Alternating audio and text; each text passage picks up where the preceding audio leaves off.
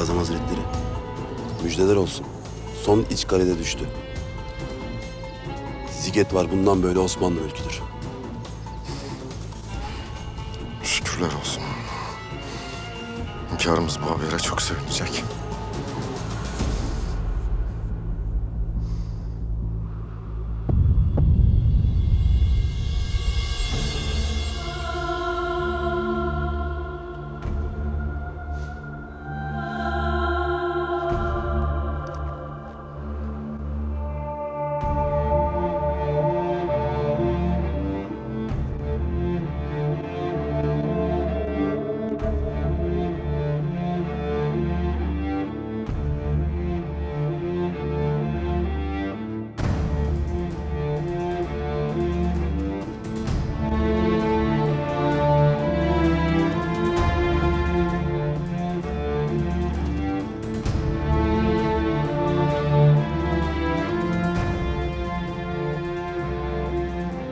Arzunuz yerine geldi hünkârım.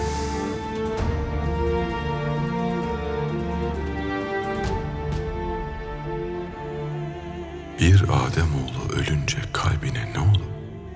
Kan ve can çekilince ne kalır geriye?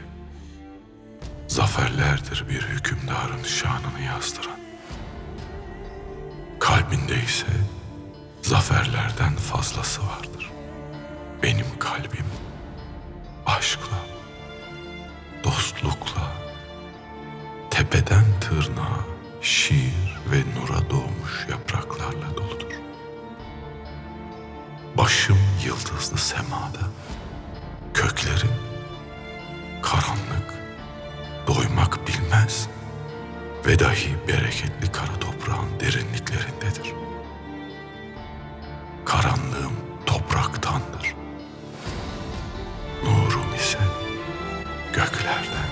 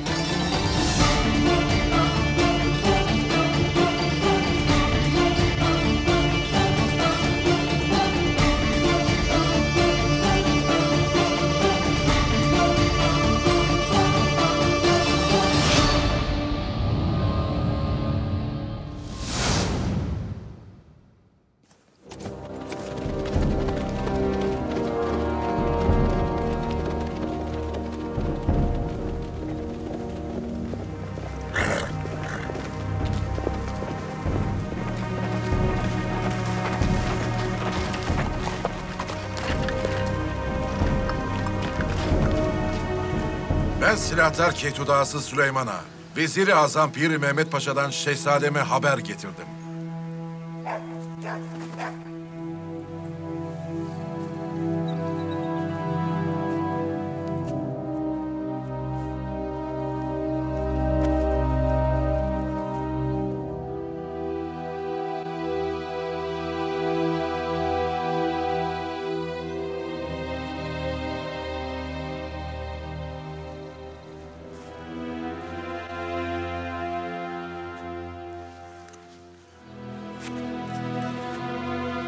Hünkârımız Sultan Süleyman Hazretleri 22 Eylül gecesi yatsı namazını müteakip Çorlu ordugahında, otağında hak yoluna yürümüş, Yüce Rabbin cennetine avdet eylemiştir.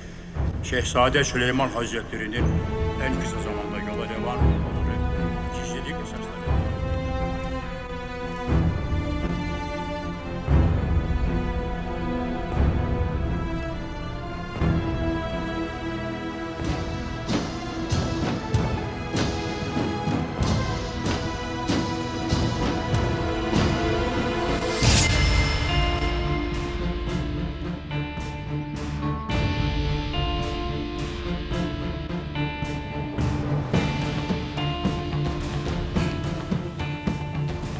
Hünkârım Sultan Süleyman Han Hazretleri, Hanedan-ı Ali Osman ve cümle Osmanlı mülkü sizi bekler.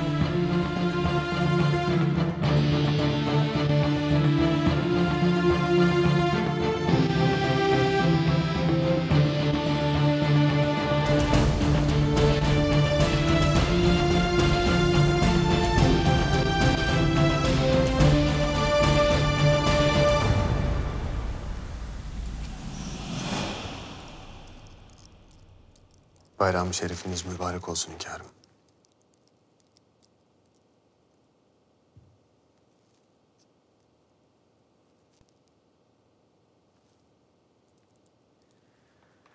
Şehzade Murat muhtemelen bayram namazına yetişemeyecek.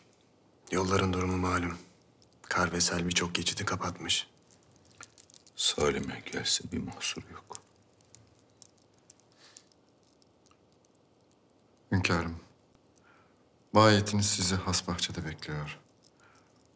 Emrettiğiniz gibi namaz için külliyenizdeki camiye gidilecek. Âlâ.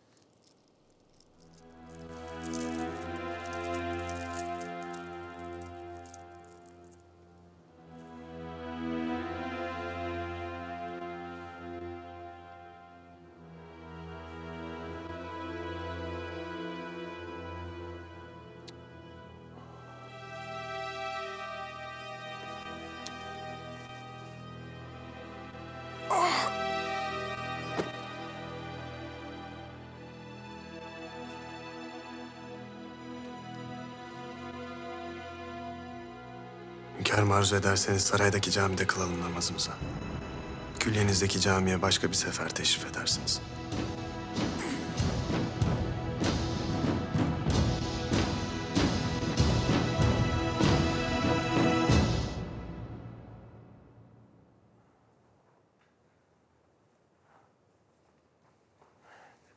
Şehzade Selim nerede Sümbül? Sultanım, şehzademiz has odada hünkârımızın huzurundalar. Karşıma çıkmayarak benden kaçacağını sanıyor herhalde. Zamanın acımı ve kinimi söndüreceğini düşünüyor belli ki. Onca yıl beklemişim. Elbet Bayezıt'ta yaptıklarının yüzüne aykıracağım an gelecek. Sultanım, haremde herkes sizinle bayramlaşmayı bekliyor. Nurbanu, o da geldi mi?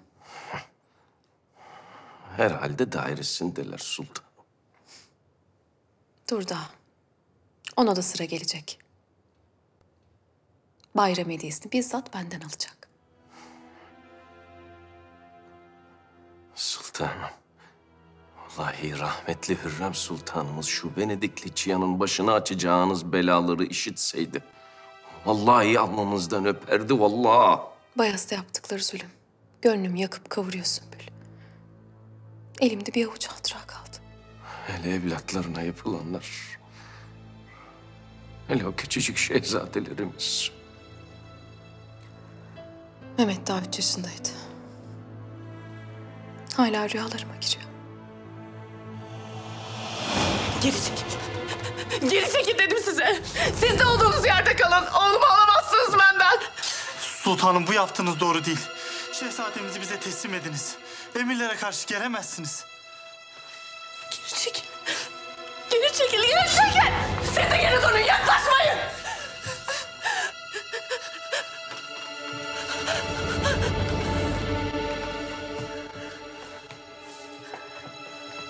Defne, bitti artık. Kaybettiniz. Şimdi sana düşen Şehzade Mehmet'e ağaları teslim etmektir. Gel. Gel al o zaman. Gel de senin pis kanını dökeyim. Defne! Bitti artık. Kabullen. Sık.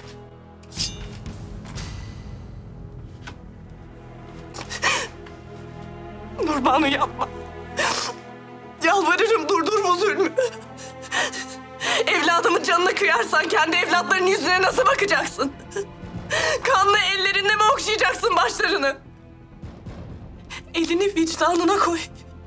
Sen de bir annesin. Doğru. Ben de bir anneyim. İşte tam bu yüzden yapmak zorundayım. Kendi evlatlarım için. Allah'tan bir tek dileğim var. Her mutlu anın bize yaşattığın acının kederiyle gölgelensin. Yakalayın şu hatunu. Kırın kapıyı.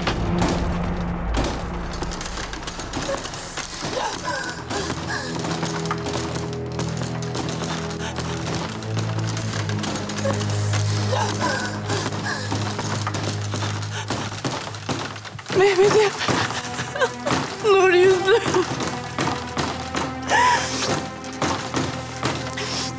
Seni benden asla alamayacaklar. Bizi asla ayıramayacaklar, tamam mı?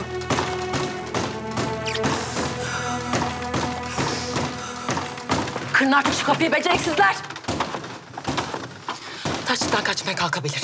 Bostancılara haber ver, bahçeyi tutsunlar. Kırın artık hadi! Hadi!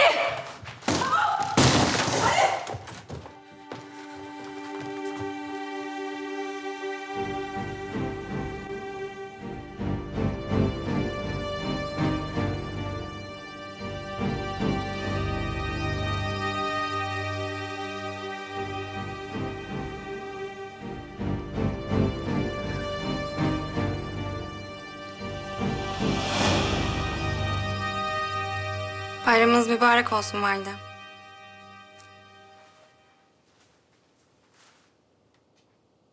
Hayırlara vesile olsun.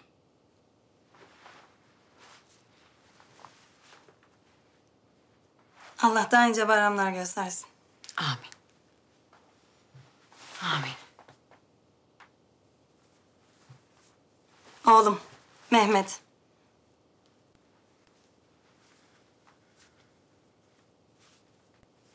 Pek saatli maşallah. Lakin keşke başka bir isim bulsaydınız. Sevcim Hasan'a ısrar etti sultanım. Sizi neden böyle rahatsız etti anlamadım. Allah uzun ömürler versin torunuma. İsmi karanlık hatıraları getiriyor gözümün önüne. Neyse. Geçmişin acı hayalleriyle yaşamayı öğreneceğiz elbet.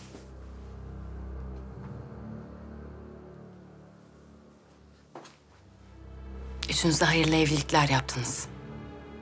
Zevcilerin Sokulu Mehmet Paşa, Piyale Paşa, Hasan Ağa bu devletin en büyük mevkilerindeler. Siz onların kıymetini bilirseniz, onlar da sizinkini bilirler. Sultan olduğunuzu, zevcilerinizin aynı zamanda kullarınız olduğunu unutmayın. Unutturmayın. Sadakatlerini esirgemezlerse, istikbal hepimiz için aydınlık olacak. Taht ve kudret. Yaşanan bütün kederleri değecek inşallah. İnşallah validem.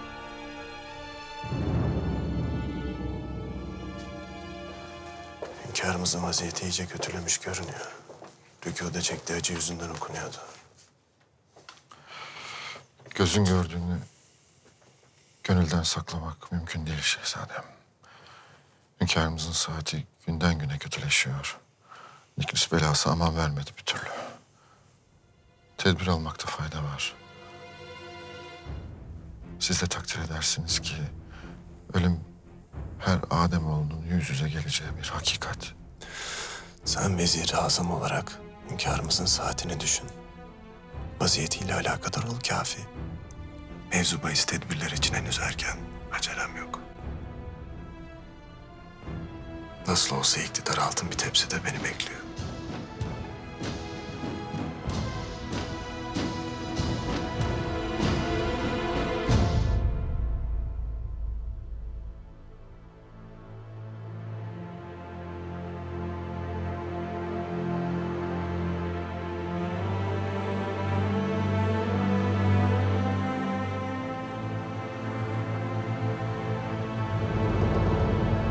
Selim, Bayezıt.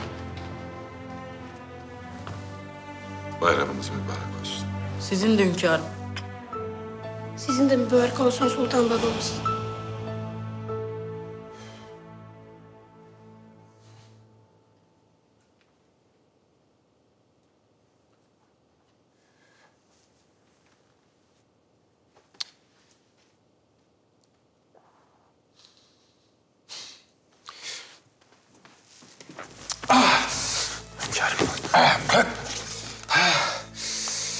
Hünkârım, müsaade edin hekimleri çağırayım. Ağrılarınız günlerdir aralıksız devam ediyor. Bir ilaç hazırlasınlar, acılarınızı dindirir. Hiç değilse bayramı sükunet içinde geçirin. İstemiyorum Ferhat.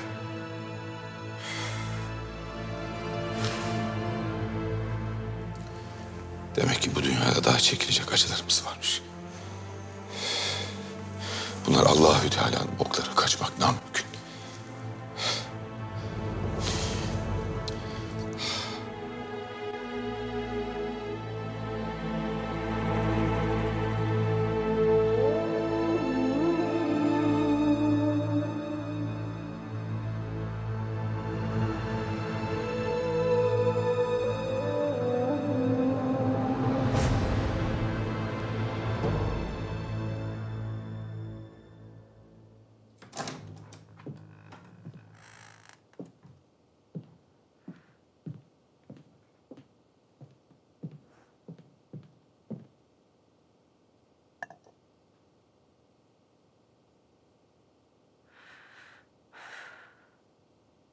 İyi misiniz sultanım? Bir rüya gördüm. Hayırlara vesile olsun inşallah. Sultan Süleyman Saray Humayun'dan çıkıp arz-ı endam ediyordu. Üzerinde beyaz bir kaftan vardı. Tıpkı rahmetli evladımın, Mustafa'mın ölüme giderken giydiği gibi beyaz bir kaftan. Rabbimden bir işaret bu fidan. Sultan Süleyman'ın vakti yaklaştı. Epey yaşlandı zaten. Sarayından çıkamaz olmuş. Nikris yüzünden hepten elden ayaktan düşmüş. Taş olsa çatlardı. Kör kuyu olsa dile gelirdi. Bir evladına daha katline ferman verdi. Vicdan azabı kızını bırakmayacaktır elbet. Böyle böyle çıkacak acısı.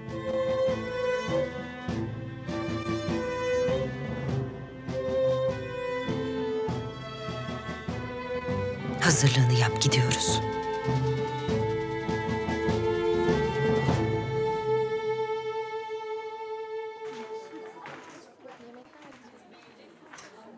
Bayramınız mübarek olsun sultanım.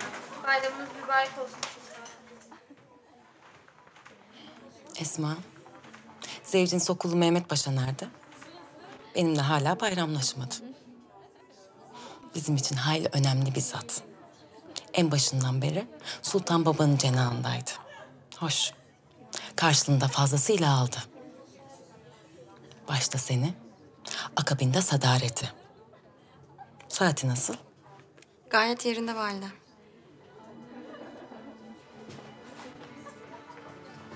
Sultanım. Müjdeler olsun. Şehzademiz Murat Hazretleri Üsküdar'a varmışlar.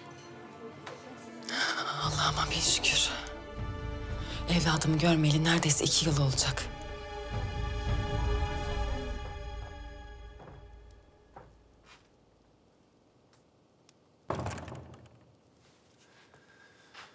Macar Serhattin'de bazı meseleler olduğunu işittim Sokollu. Maalesef şehzadem. Maximilian tahta çıktığından beri Avusturya ile münasebetlerimiz bir türlü yoluna girmedi. Evvela birikmiş haraçlarını ödemeyi geciktirdiler. Akabinde de Macar hududundaki Toga'yı işgal ettiler. Hünkârımızın bu olanlardan malumatı var, öyle değil mi? Elbette. Eskiden olsa hünkârımız bu olanları zinhar kabullenmez. Bu bayramı da savaş meydanında geçirirlerdi. Kafire hak ettiği cevabı verirlerdi. Hünkârımızın vaziyeti malum. Bırak seferi saraydan bile çıkamazlar. Vaka hünkârımızın gitmesine lüzum yok. Sen de gidebilirsin pekala. Vezir-i azamlığını savaşla taçlandırmalısın. Böylelikle mevkiini pekiştirip reaya nezdindeki itibarını perçinlersin. Hakkaliniz var. Lakin Sultan Süleyman Han'ın sağlığında hiçbir kara seferi onsuz nihayete ermemiştir. Eremez. Kaideler değişebilir Sokollu. Allah'ın kelamı değil ya.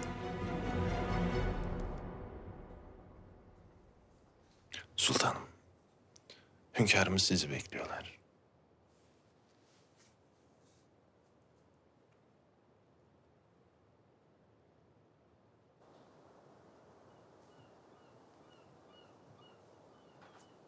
Hünkârım. Mihrimah'ım. Bayram şerifiniz mübarek olsun. Senin de benim ay yüzlü kızım. Gel otur. Vaziyetiniz nasıl? Ağrınız sızınız yoktur inşallah. İyiyim Allah'a şükür. Seni gördüm ya. Hoştur halim. Belki bayramlar hatırlıyorum da. Çocuk sesleri eksik olmazdı saraydan. Sonra cümbüşler, şarkılar, şiirler. Herkes neşe içinde olurdu. Yine yarım. Yine eksik uyandık bir bayram sabahına da.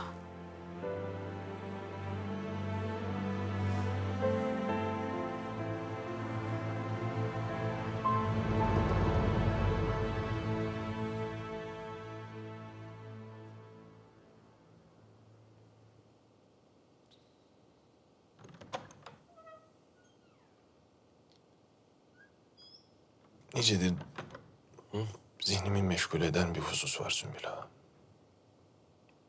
Rahmetli Hürrem Sultanımız seni azat etmişti. Yıllardır hürsün. Lakin hala buradasın. Niye? Hürrem Sultanımız için dönmüştüm vaktiyle. Vaka Mısır'a gitmeye de niyetim yoktu. Zira bu saray benim evim, benim yuvam. Başka bir yerde olsam sudan çıkmış balığa dönerdim.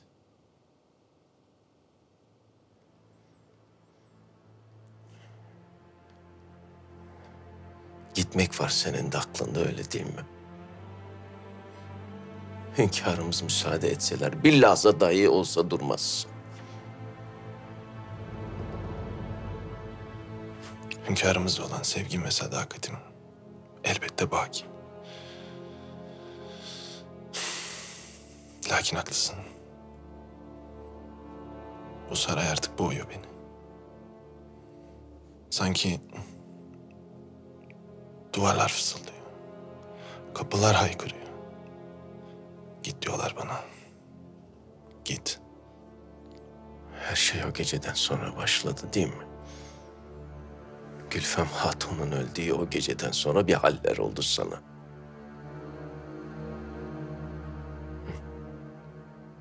Kimse tek kelime dahi etmedi. Büyük sır. Fakat herkesin malumu o gece korkunç bir şey oldu. İçinde tutamıyorsan bana anlat. Ben bu sarayın sır küpüyüm.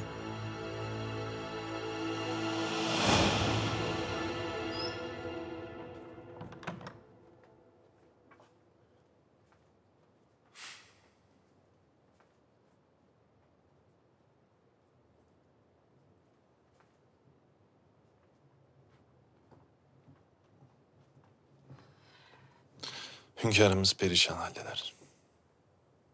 Şehzade Bayezıt'ın vefat haberini aldıklarından beri hiçbir şey yiyip içmiyorlar. Neyse ki hekimlerin verdiği teskin edici şuruptan bir yudum içmelerini sağladım güç bela. İnşallah rahat bir uykuya dalarlar. Hünkârımız Şehzade Bayezıt'ın idamına bu kadar üzüldü mü sahiden? İnanmak güç. Göğsünü açmak ve hakikaten bir kalbi var mı bakmak isterdim. O nasıl laf Gülfem Hatun? Hünkârımız elbette üzüldüler. Şehzademiz Bayezıt zinhar böyle bir ölümü hak etmiyordu. Yazık oldu şehzademize. Lakin hünkârımızın kahrolduğu da aşikar değil mi? Öyledir elbet, öyledir. Hekimbaşı seni görmek istiyordu Ferhat Ağa.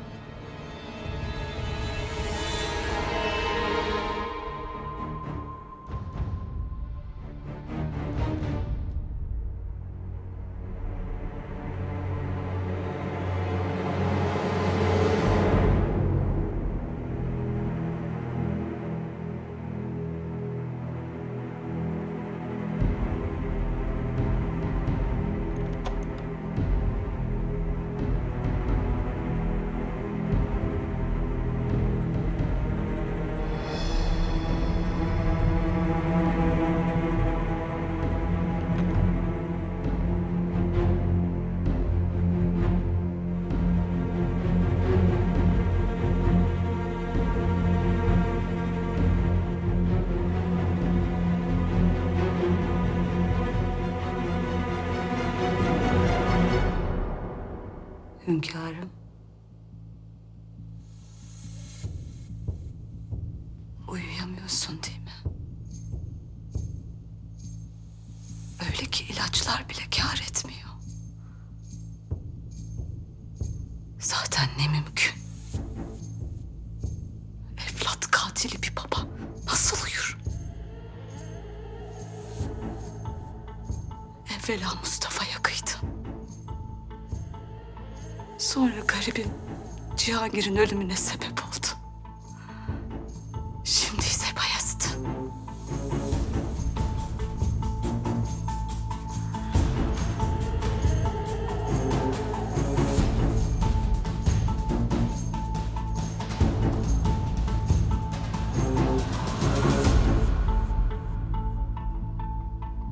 Kim ne derse desin, onu sen öldürdün.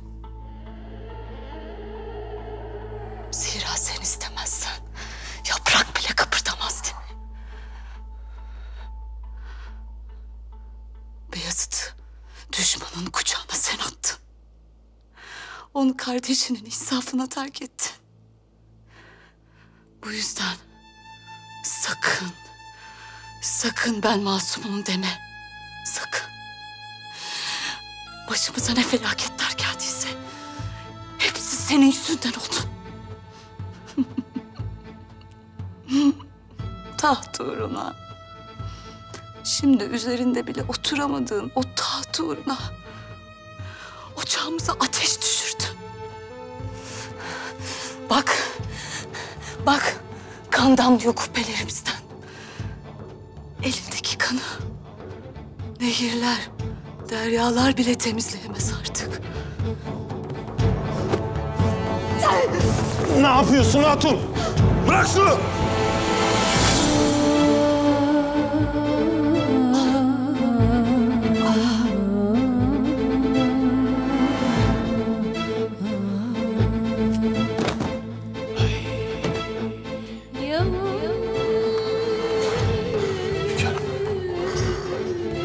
Hünkârım iyi misiniz?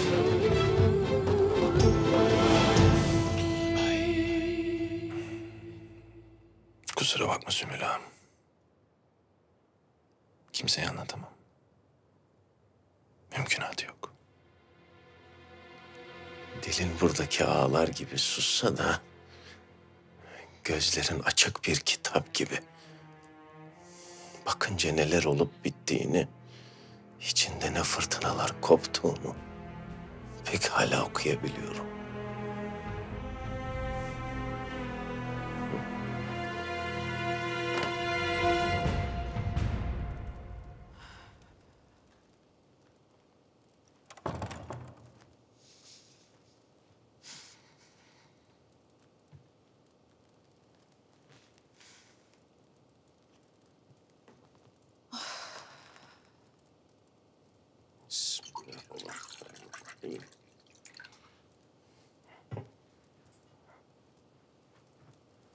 Bir niyeti şifa bir cahi Mustafa Resulullah sallallahu aleyhi ve sellem.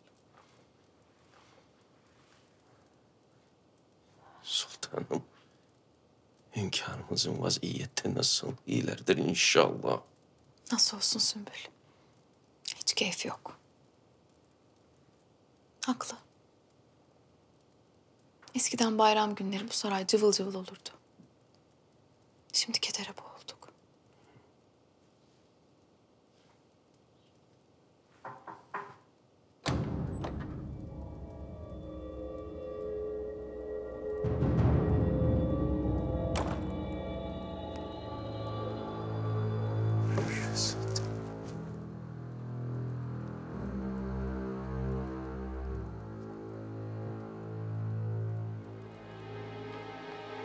Demek karşıma çıkma cesaretini kendinde buldun. 5 yıl oldu Selim. Tam 5 yıl. Her gece sana lanet ederek uyuyor. Her sabah sana beddua ederek uyanıyorum. Ya sen? Elindeki kardeş kanıyla rahat uyuyabiliyor musun?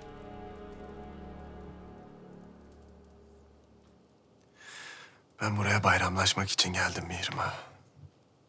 İstemiyorsan keyfin bilir. Lakin benimle böyle konuşmana müsamaha göstermem. Zira karşında koskoca Osmanlı tahtının yegane veliahtı duruyor.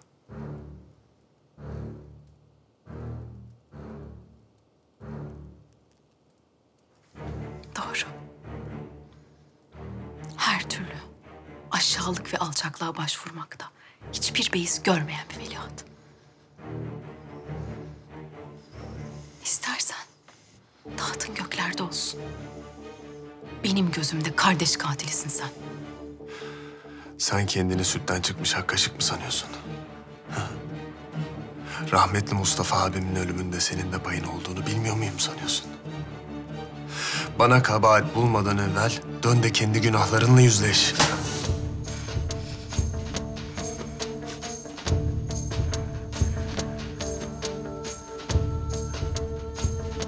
Mihrimah, benim güzel kardeşim.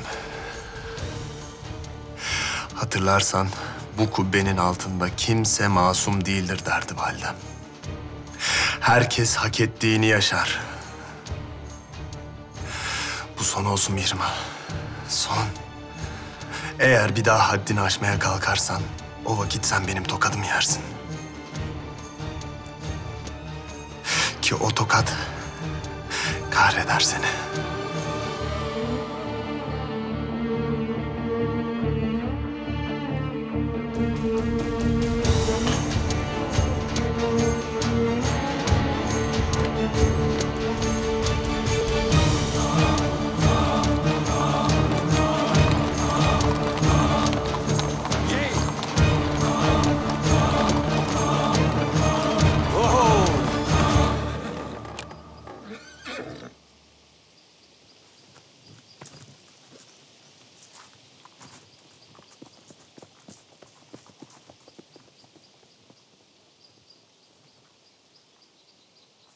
Bu sarayı özlemişim şehzadem.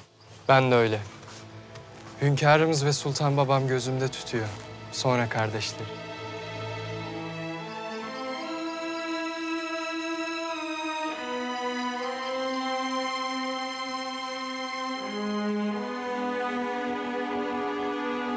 Destur! Şehzade Murat Hazretleri.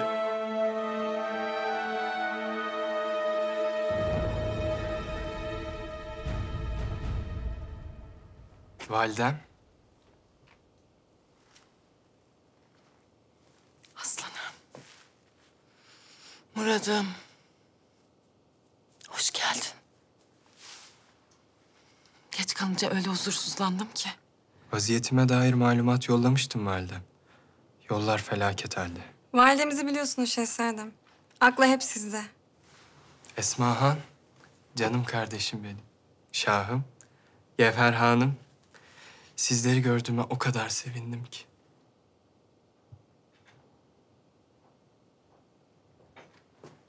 Saadetimin istikbali şehzadem. Hoş geldin. İşte güneşin ve ayın sultanı.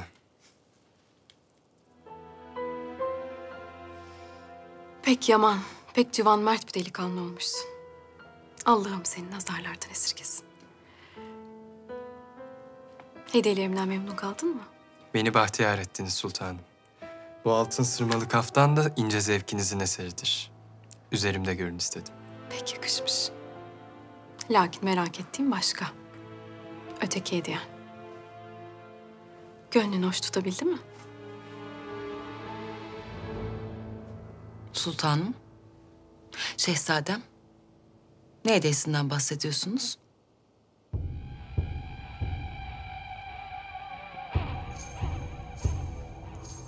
Gözdem Safiye, saadetimin güneşi oldu. Size ne kadar teşekkür etsem az sultan. Müjdeli haberi vermenin tam sırası. Safiye Hatun gebe. İnşallah saadetimiz bir şehzadeyle taçlanacak. Ne hoş. Tebrik ederim. İnşallah bir avazda evladınızı kucağınıza alırsınız.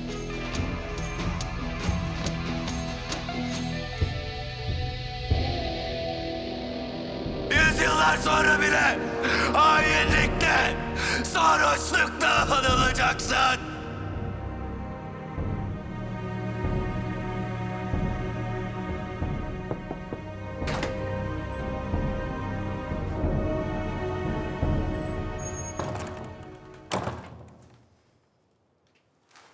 Şehzademiz Murat geldi.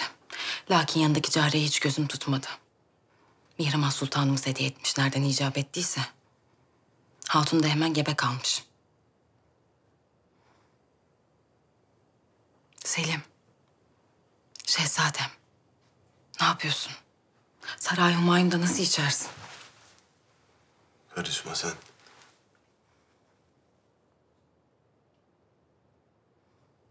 Mihrimah Sultan. O, değil mi? Allah bilir neler söyledi de kalbini kararttı. O gözüne intikam bürümüş bir yılan. Sakın söylediklerine itibar etme, canını yakmak istiyor. Canımı yakmak istediği doğru. Lakin haksız da değil. Söyledikleri hakikat. Ben bir kardeş katiliyim. Kimsenin bunu söylemeye cesareti yok. Lakin hakikat bu işte.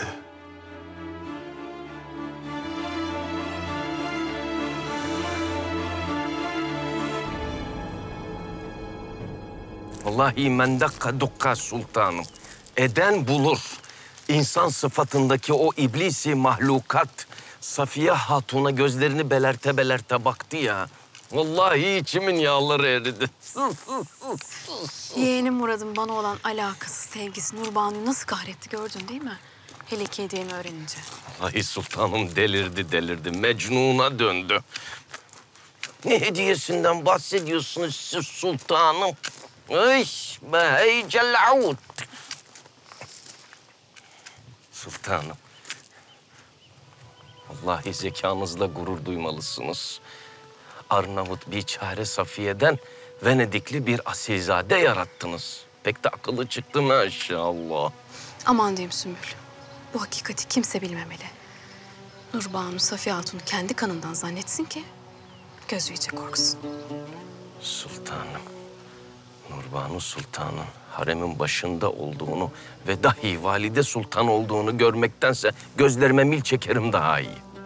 Valide sultanlık rahmetli valideme bile nasip olmamışken Nurbanu'ya mı kalacak? İnşallah. Safiye'nin sadakatine inanıyorum. İyi bir eğitimden geçti. Bütün kinimi içine akıttım. Ektiğim düşmanlık tohumları Nurbanu'nun hakkından gelecektir. Yeğenim Murat'a gelince üzerindeki tesirim malum. Şehzade Selim kardeşleri olmayınca rakipsiz kaldığını sanıyor. Oysa ki en büyük rakibi kendi evladı olacak. Aklınızla bin yaşayın sultanım. Rahmetli validenizin ruhu sizde yaşıyor desem yalan olmaz. Bugüne kadar duyduğum en kıymetli, en güzel iltifat bu Sümbül. Sultanım. Lakin hakikati görmek lazım. Onun boşluğunu doldurmak ne bana nasip olur, ne de bu haremdeki başka bir hatuna.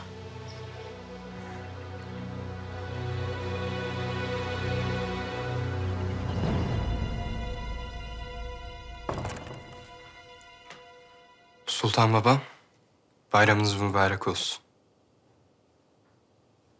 Senin de aslanım.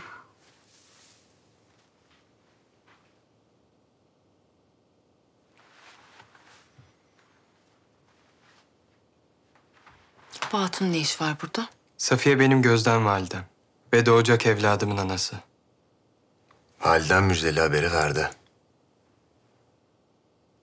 Hayırlı olsun. Amin. Validem, Gözde esasen size hiç de yabancı değil. Ne demek şimdi bu? O da Venedikli. Sizin gibi vaktiyle Baffa ailesine mensupmuş.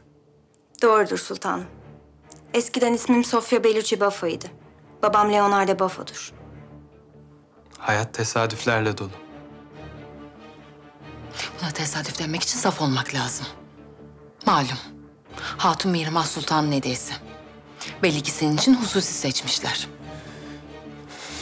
Uzun yoldan geldin aslanım. Dairene git dinlen. Sonra hasret gideririz.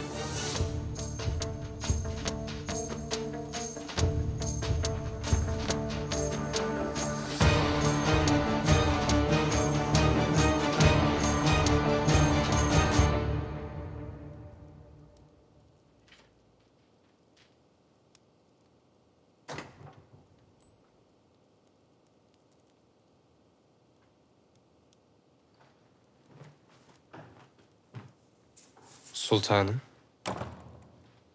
Sultanım. Gözde cariyenle birlikte soframa şeref verdi şehzadem. O şeref bize ait.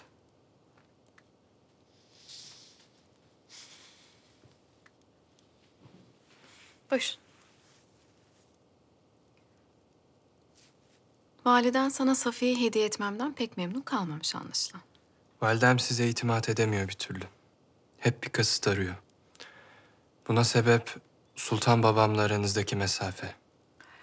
Yalan değil. Kardeşlerim arasında Selim Gözlem değildi.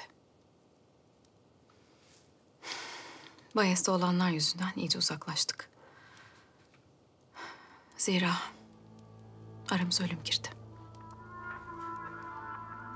Lakin sen başkasın Murat.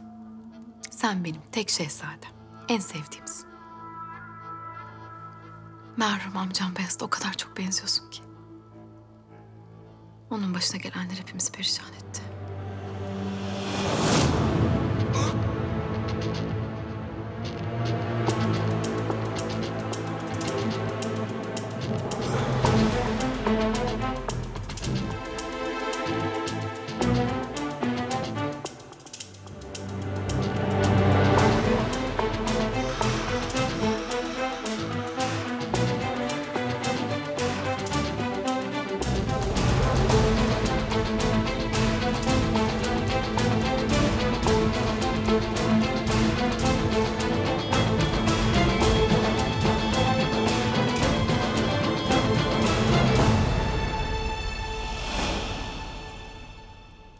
Öyle.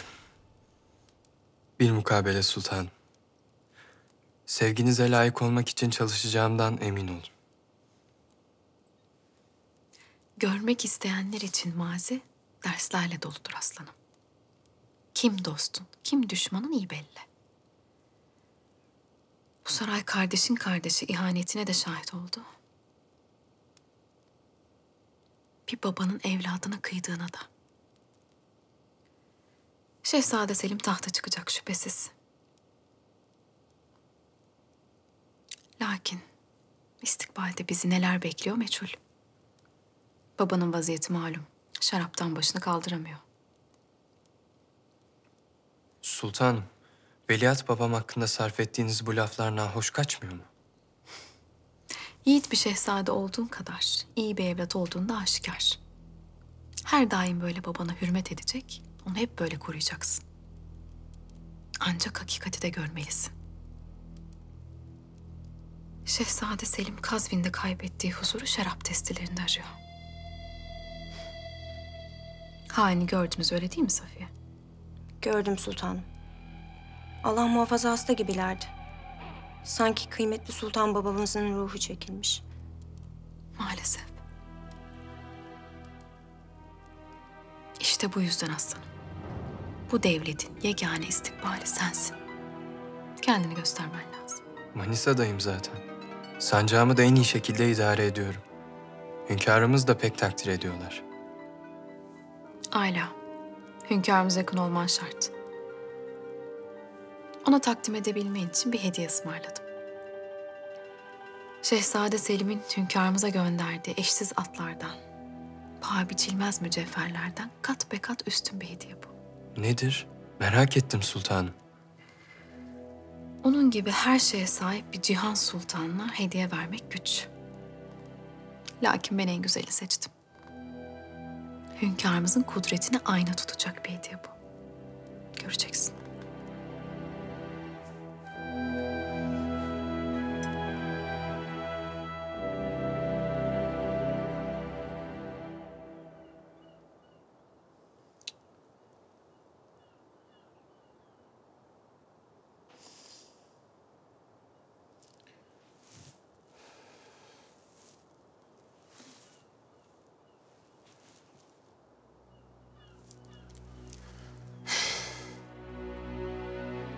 Sen başımızda olduğun sürece hiçbirimizin tırnağına taş gelmez.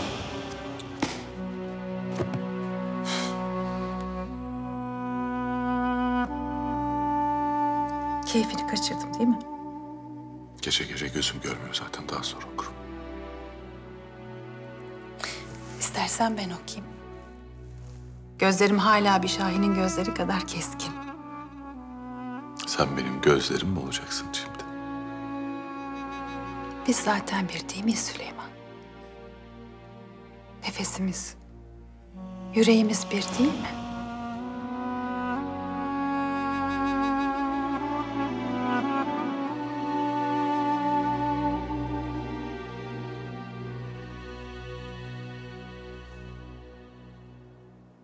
Hünkârım, Şehzade Murat Hazretleri geldiler. Mihrimah Sultanımız da yanındalar. Huzura kabul beklerler. Al içeri.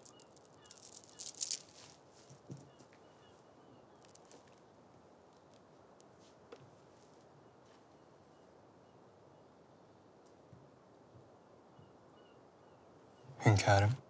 Hünkârım.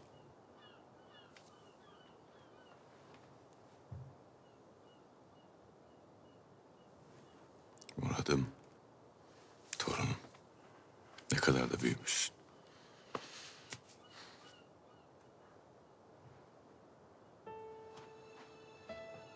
Sünnet olduğun günler dün gibi aklımda. Göz açıp kapayıncaya dek yıllar akıp gidiyor. Şehzademiz Murat büyüdükçe yiğit amcalarına benziyor. Yüce Padişahım, sizden bir istirhamım olacak. Müsaade ederseniz bugünkü divanınıza katılmak isterim. Sizin gibi yüce bir hükümdarın divanına iştirak ederek tecrübe ve kudretinden nasiplenmek en büyük hazine olacaktır benim için. Madem arzun bu, elbette divanında bulunabilirsin. Avusturya ile aramızdaki mevcut sıkıntılar devam ediyor hünkârım. Birikmiş haraçlarını hala ödemediler.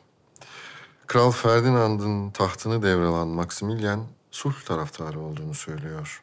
Bir elçi heyeti yollamış lakin ne haraçtan bir haber var ne de işgal ettikleri Toga'ya dair bir izah. Kral Maximilian'in bu pervasız tavrında elbette değişen şartların da payı var. Artık başka bir dünyanın içindeyiz. Ne Henry Tudor bu dünyanın bir parçası ne de Şarken.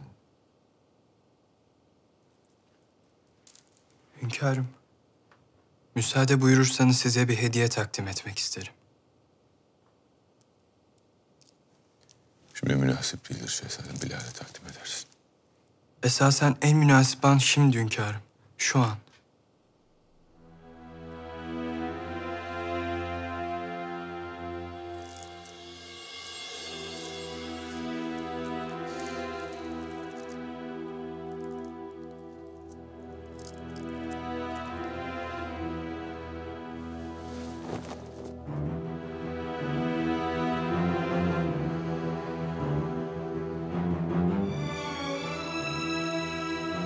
Devlet-i Aliye'nin hudutları, bu mülk, bu uçsuz bucaksız topraklar sizin eseriniz. Bütün kullarınız baksınlar ve görsünler istedim. Sizin nasıl kudretli bir sultan olduğunuzu bir kez daha hatırlasınlar istedim. Bu haritayı buraya niye serdim bilir misiniz? Dünyayı ayaklarımızın altına şöyle bir serelim bakalım istedim. Biz artık bir Balkan İmparatorluğu değiliz. Biz Kara Avrupa'sında at süreceğiz. Belgrad, Budin, Viyana, Roma, Avrupa'nın, kafirlerin kalbine saplayacağız kılıcımızı. Doğuya sırtımızı dönmedik elbet. Sınırlarımız Hazar Gölü'nü aşacak.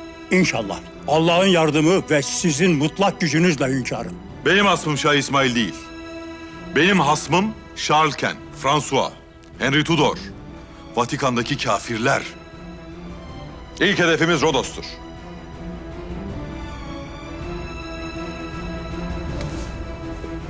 Akdeniz Osmanlı Gölü haline gelecek. Hiç kimse bizden habersiz yelken basamayacak, bayrak açamayacak. Rüzgarları, fırtınaları, şimşekleri biz olacağız.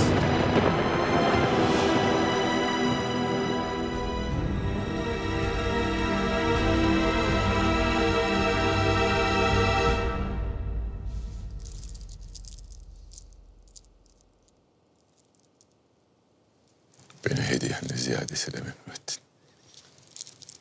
Gönlünden ne geçerse dile benden. Sizin o mübarek ellerinizi öpmekten gayrı lütuf istemem hünkârım.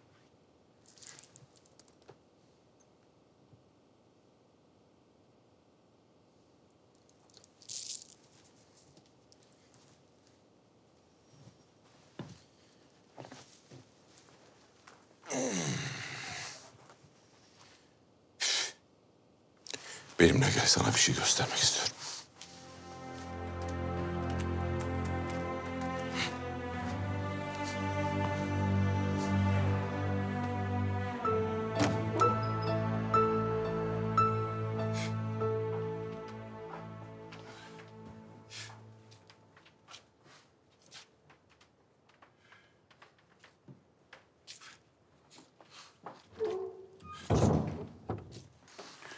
Bir sultanlık haritada gördüklerinden ibaret değildir elbet. O sonsuz ovaları, dağları, deryaları, şehirleri bir vücut olarak kabul edersen, işte o vücudun kanı ve ruhu burada gördüğün defterlerde gizlidir. Yüzlerce yıllık emek, kaideler, kanunlar, yazışmalar, anlaşmalar. İşte o gördüğün hudutlar ve bu nizam, ben ve benden evvelki 9 padişahın akıl ve tecrübelerinden müteşekkil.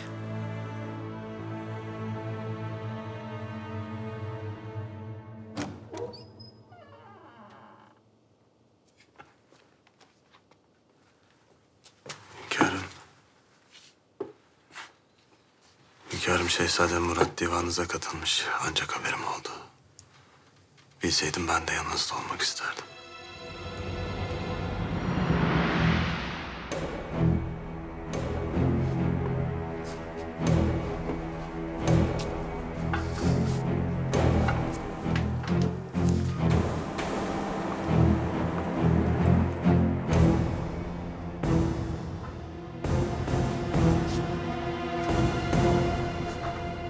yapmaya çalışıyorsun sen aslanım? Ne işin var divanda? Hünkârımızın tecrübesinden istifade etmek, istikbalde beni neler bekliyor görmek istedim sultanım. Ben senin o istikbalin için serin uykulardan, gönül ferahlığından ve dahi kendimden vazgeçtim. Her şeyin farkındayım sultan babam. Hakikatleri biliyorum. Neler yaşadığınızı, nelere sığındığınızı biliyor ve kaçınmak için bunları aklımın bir kenarına yazıyorum.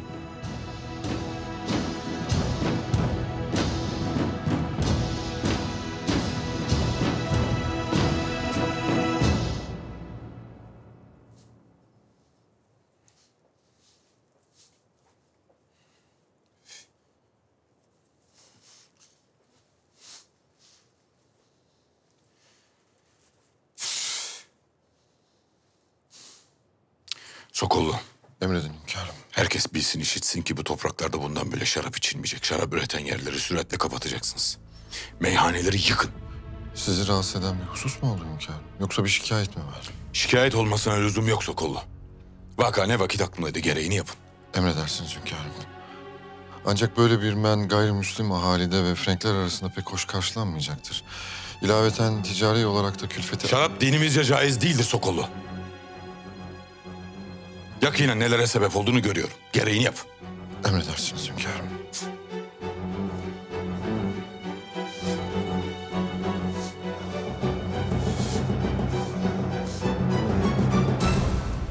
Şehzadem Murad'ın hareminde benden habersiz kuş uçmayacak demedim mi sana? Şu Safiye denen hatun nereden çıktı? Mihrimah Sultan keşfetmiş hatunu. Birkaç yıldır onun hizmetindeymiş. Geçen sene bu vakitler Şehzademiz Murad'ın haremine hediye etmişler. Hatun mahsus işte. Şehzade Bayezıt'ın intikamını alınacak güya. Sabredin sultanım. Yüzdük kuyruğuna geldik. Taht yakında Şehzademiz Selim Hazretlerinin olacak. O vakit siz de zaferinizi ilan edeceksiniz. Mihrimah Sultan'a da iflah kesilecektir. Artık sizinle uğraşmaktan vazgeçecektir. Aklımı meşgul eden Mihrimah Sultan değil, Safiye Hatun. Safiye dediğiniz genç, tecrübesiz bir cariye size karşı ne yapabilir ki? Gel.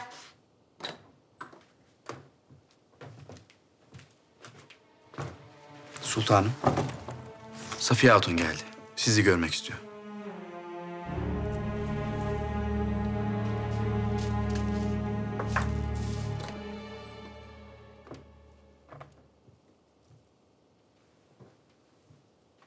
Sultanım. Günlerdir huzurunuza çıkmak için sabırsızlıkla bekliyordum. Venedik'te isminizi öyle çok işitirdim ki size olan hayranlığım ta o günlerden. Şimdi şehzadenizin gözdesi olmak büyük bir şeref. Mazide kim olduğun, nereden geldiğin umurumda değil. Burası Osmanlı Sarayı. Bizler de birer Osmanlı kadınıyız. Şehzadem Murat benim kıymetlimdir. Onun saadeti benim saadetimdir. Mühim olan sadakat. İnşallah en kısa zamanda bana olan sadakatini ispat edersin. Yok etmezsen, karnındaki evladın sen değil, başkaları büyütür. Sen de kendin boğazın senin sularında bulursun. Size sadakatimi ispat etmemin zannımca tek bir yolu var. O da Şehzademiz Murad'ı mutlu etmek ve ona şehzadeler vermek. Şehzademiz Murad'ın bana duyduğu aşk ve muhabbet bir hayli derin. Tıpkı Şehzademiz Selim'in size beslediği hisler gibi.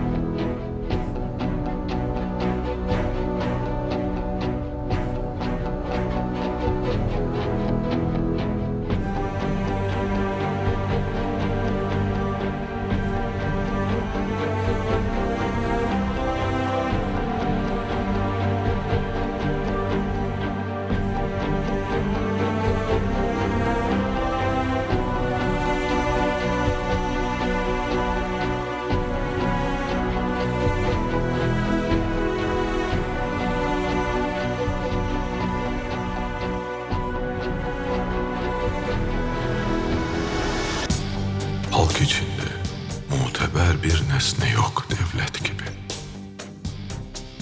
Olmaya devlet cihanda bir nefes sıhhat gibi.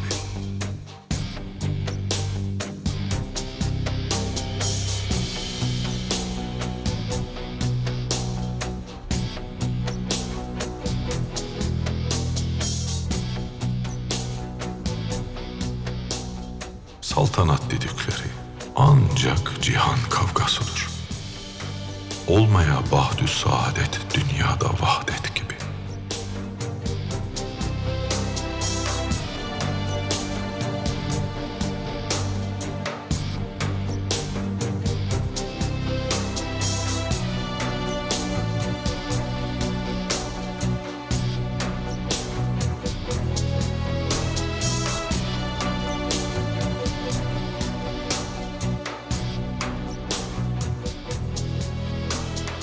Kobu şu işreti, çünkü fenadır akıbet.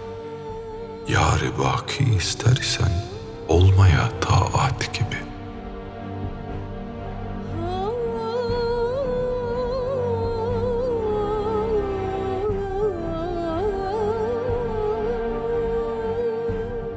Olsa kumlar sağışınca ömrüne haddü adet. Gelmeye bu şişeyi çarh içre bu saat gibi.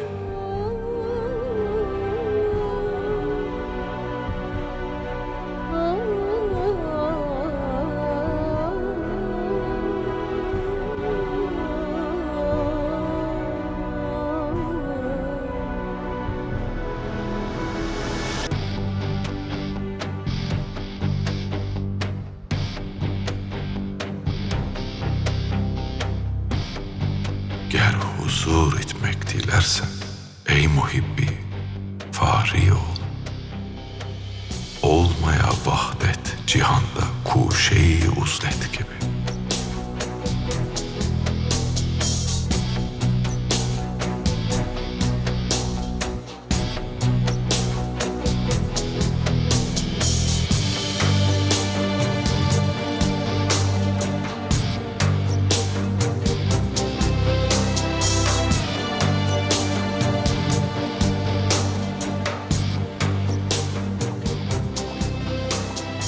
Ağrılarınız azaldı diye hemen ayaklandınız hünkârım.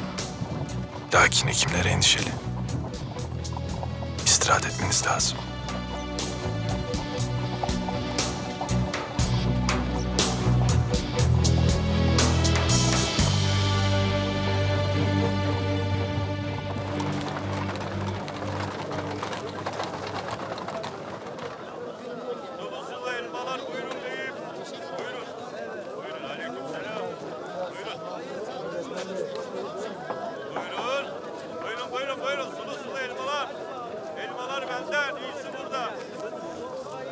Elmalar bende, sulu elma bende. Buyurun, buyurun. Buyurun beyim, buyurun. Buyurun, limon da var, buyurun. Buyur bey baba, buyur. Buyur bey baba, buyur, buyur, buyur. Bey baba, elmaya bak. Sulu sulu. Vereyim mi bey baba? Tadı yerindedir inşallah. Şehri İstanbul'da bundan hala elma bulamazsın bey baba. Vereyim mi bey baba? Tahterim hakkı. Baş üstüne.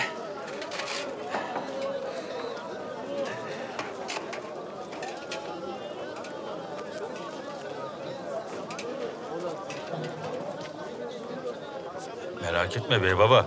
Bizde hile orada olmaz. Kadının huzuruna çıkmak istemem. Ecelime susamadım ben.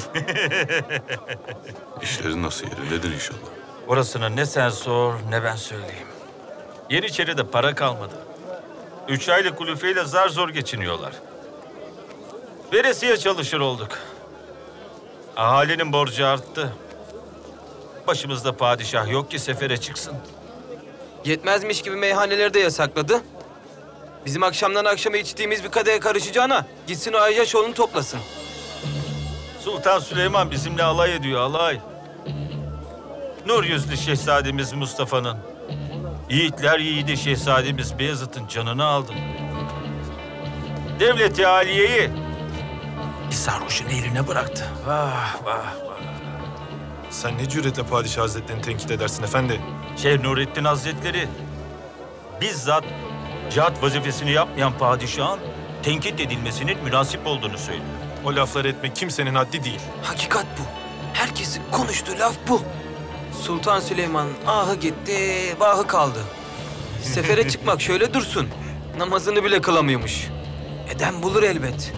Rabbim süründürüyor işte böyle. Af buyurun. Hacetini bile yapamaz olmuş. Yarsın zındık. Yiğit, Mergafil. Sen kimin gözlerine baktığını bilir misin? Ben 7 iklimin Sultanı Süleyman'ım. Şimdi gözlerimin içine bakarak bir kere daha söyle. Söyle! Hünkârım. Ben kaç seferde geçirdim, kaç sefer kazandım sen bilir misin? Bilir misin sen? Hünkârım, hünkârım. Acilen saraya dönmemiz lazım.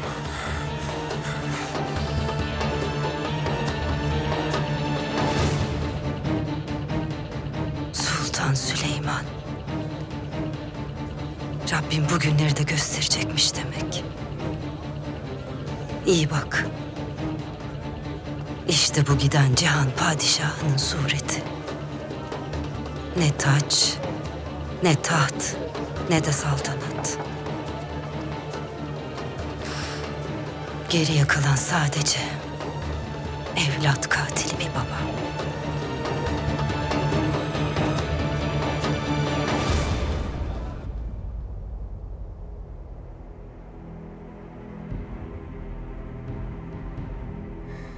Ölüm bizim gemimizdir. Oğullarımla birlikte o gemiye bineceğiz ve Allah'ın huzuruna çıkacağız. Ve yalnızca onun önünde diz çöküp ondan af dileyeceğiz.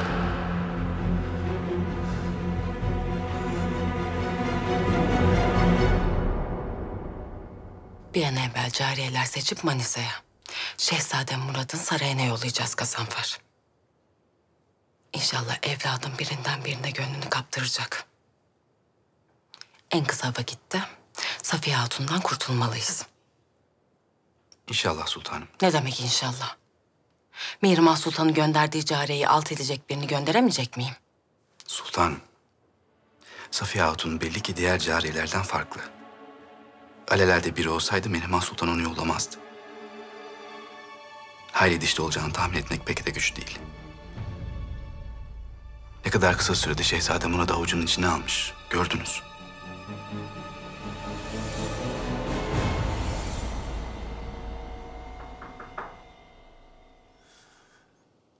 Gel.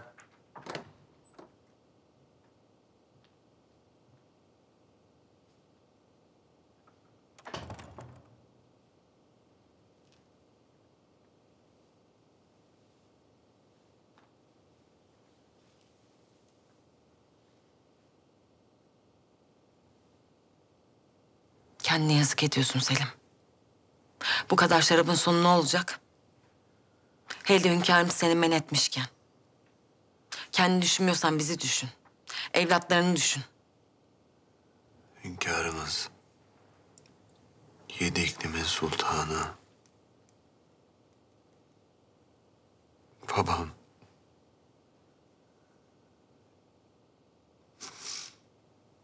Beni buraya neden gönderdi biliyor musun?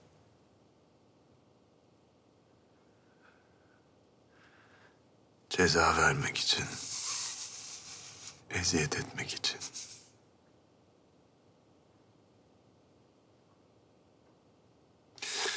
Zira burası Bayezıt'ın sarayıydı.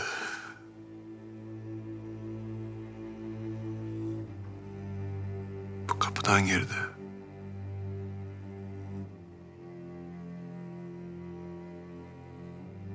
Bu sedirde oturdu. Burada sevdi çocuklarını.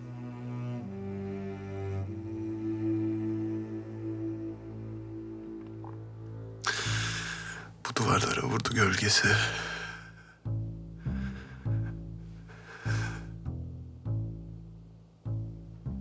Yanılıyorsun Selim. Hünkârımız Şehzade Bayezıt'ın idamını hükmettiğini bilmiyor. Şehzade Bayezıt kaçmaya yeltendi. Ve öldürülmek zorunda kaldı. Ona giden haber bu. Niye intikam almak istesin ki senden? Biliyor Nurbanu. Hünkârımız biliyor. Suç suçum, günahım, her şeyin farkında.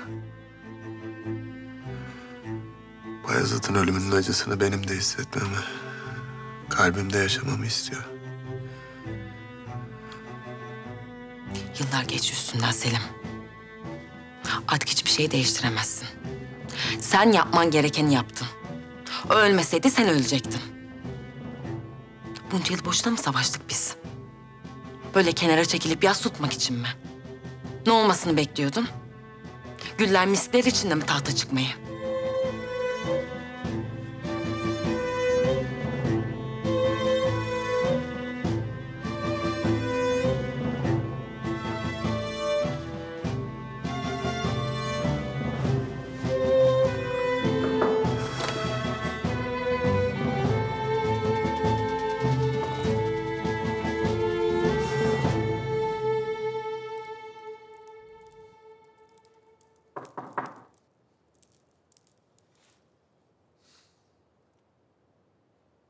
Gel.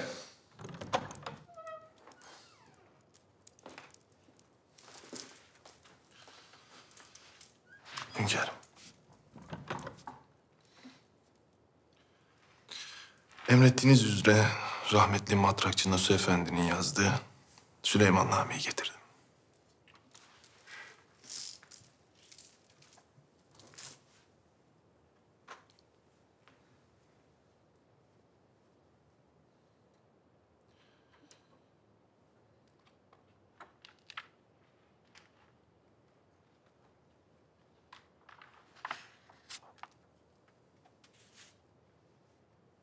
İlaveten şair Arif'inin yazdığı ve Nakkaşhane'nin nakşettiği Süleyman'name de burada.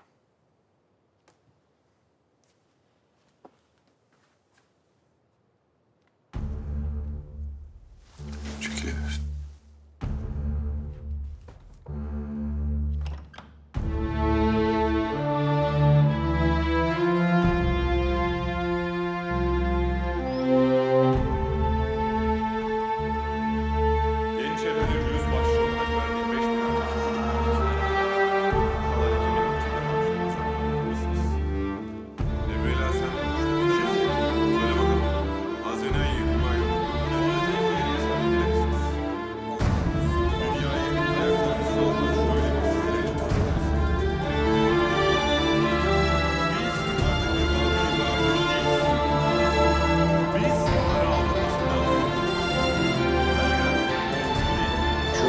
açıklık getirmek isterim ki bundan böyle hünkârımız Sultan Süleyman Han Hazretleri münasip gördüğü haller dışında divana bizzat katılmayacağını beyan etmiştir.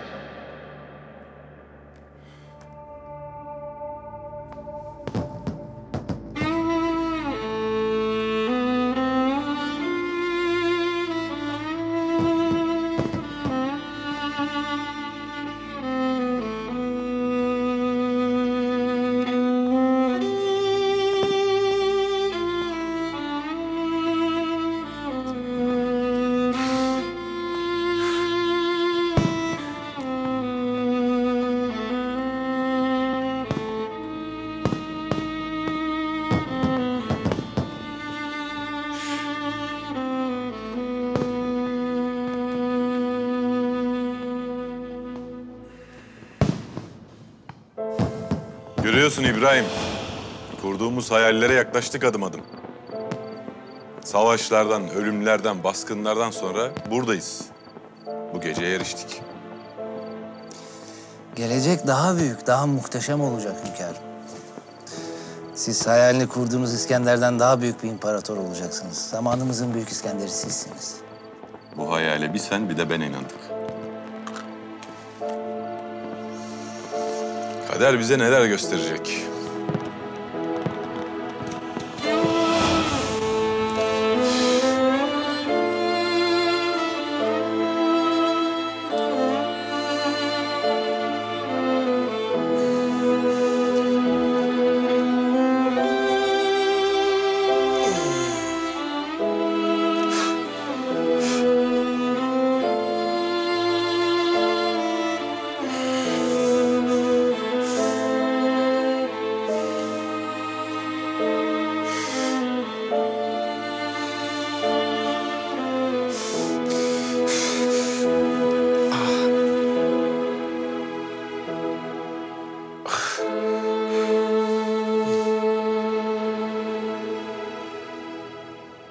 Vallahi sultanım, esnafı elinden zor almışlar. Böyle şey ne gördüm ne işittim. Sümme haşa kerra haşa. Küfredilse dönüp bakmazlardı. Zira devlet adabında bu var. Belli ki türlü hakaretle çileden çıkardılar. Bismillahirrahmanirrahim. Kim bunlar? Ağalar. Durun.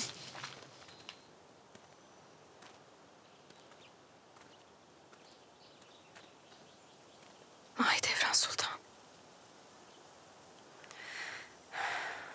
Gördüğün gibi sultanlığımdan eser yok.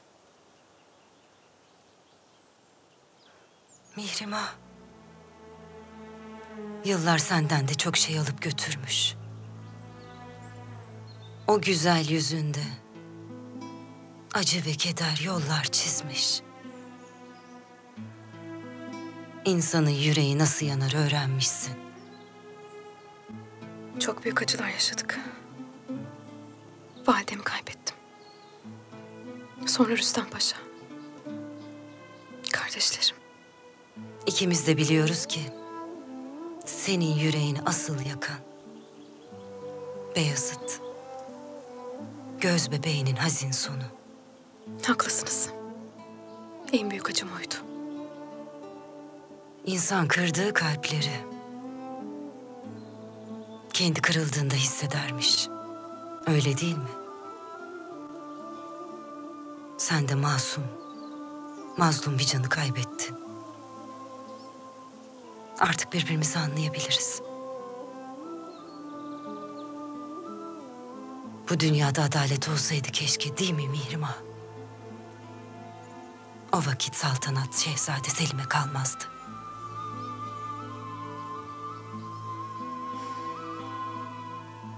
Kader böyleymiş.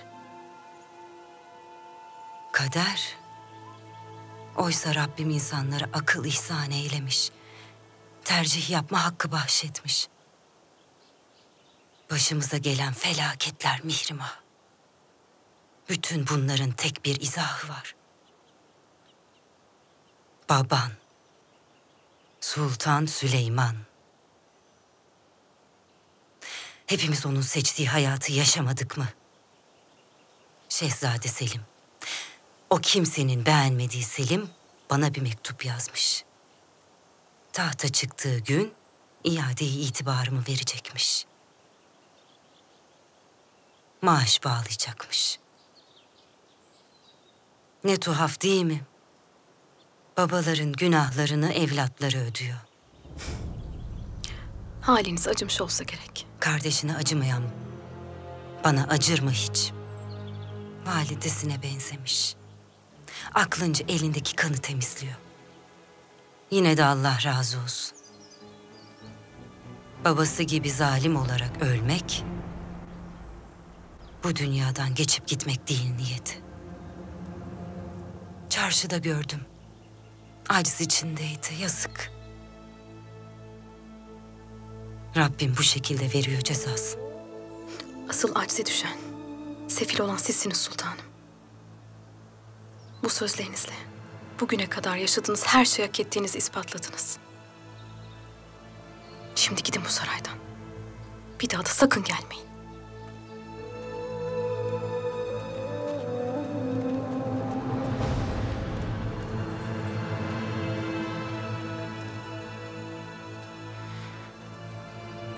Burası bir zamanlar sizin evinizde sultanım.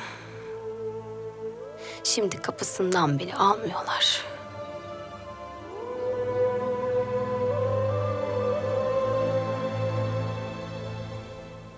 Mehmet Paşa, derhal hazırlığınızı yapın. Sefere çıkıyoruz. Nemce kafirin üzerine yürüyeceğiz. Emr ferman yüce padişahımızındır. İnşallah kafire hak ettiği dersi verip size hayırlı haberlerle döneriz hünkârım. Mehmet Paşa, ordumun başında bizzat bulunacağım. Perde Paşa. Emredin hünkârım. Akıncılarla birlikte derhal Erdel'e git. Biz ordumuzla oraya vardığımızda kuvvetlerine bize katılırsın. Emredersiniz. Derhal güzergah belirleyin. Güzergah üzerindeki bütün sancak beylerine ve kadılara haber gönderin. Yollar ve köprülerle alakalı bütün tedbirleri derhal alsınlar. Emredersiniz hünkârım.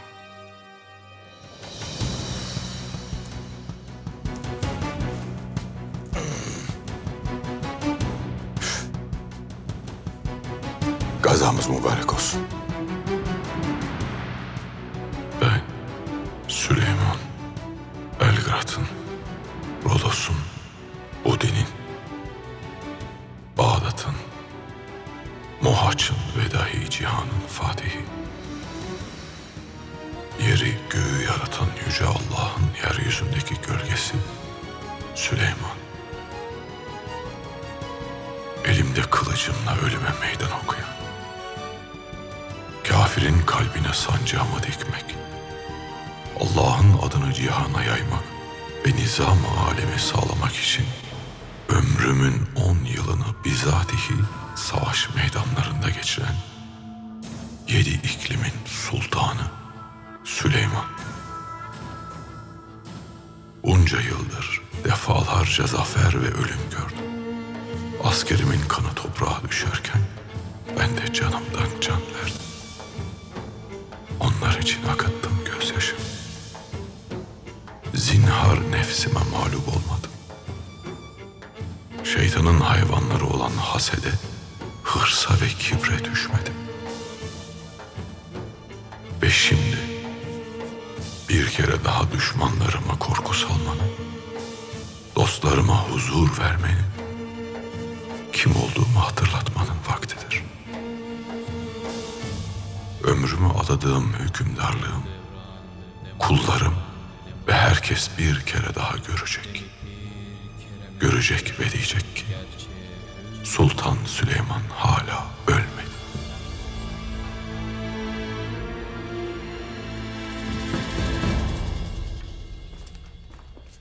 Vezir-i Azam Hazretleri.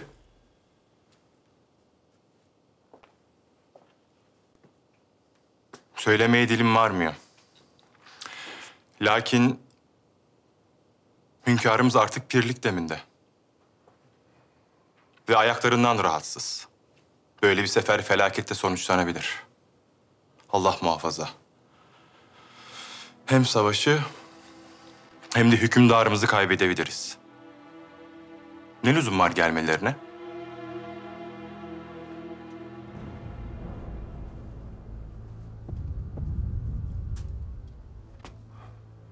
Manası ortada paşam. Hünkârımız hükmünün ve kudretinin hala sürdüğünü göstermek istiyorlar. Lakin saatleri buna müsaade edecek mi? Meçhul.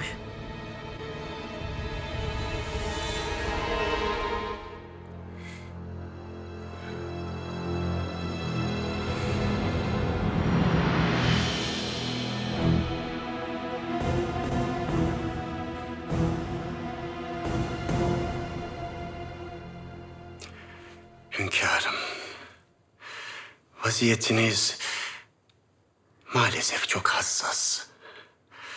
Bu haldeyken sefere çıkmanız zinhar münasip olmaz. Allah aşkına hünkârım, tekrar gözden geçirin kararınızı. Öyle bir ihtimal mevzu bahis değil hekimbaşı. Hünkârım, ne olur beni dinleyin. Yalvarırım bu sefere çıkmayın.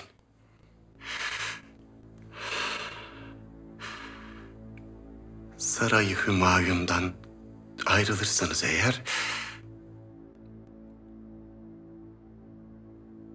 Söyle. Maazallah hünkârım.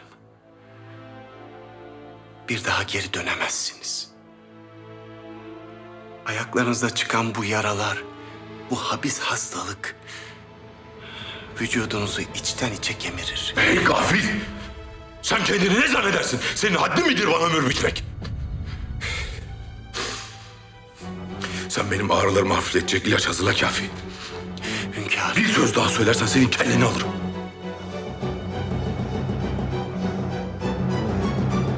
Nasıl olur bu hekimbaşı? Hünkârımız ne diye böyle bir işe kalkışır? İkaz ettim sultanım. Canımı dahi hiçe sayarak alenen söyledim. Giderseniz maazallah dönemezsiniz dedim. Ama ve lakin sözüm hünkârımız nazarında kıymetsiz. Sultanım, belki siz hünkârımızı bu kararından caydırabilirsiniz. Mevzu bahis olan hayatı. Hiç sanmıyorum paşam. Son günlerde hünkârımızın hakkında çıkan çirkin tevatür herkesin malumu. Söylemedikleri laf kalmadı nankörlerin. Yine de konuşmalısınız sultanım. Allah muhafaza, göz göre göre ölüme gönderemezsiniz.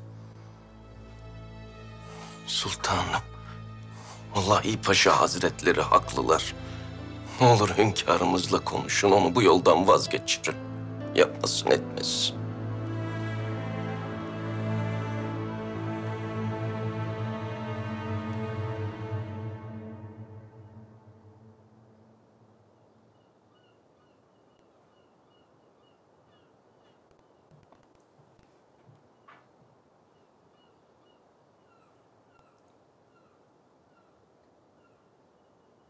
Benim ağam bilhassa geldi. Öyle değil mi? Boş yere nefesini tüketme kararım katiyedir.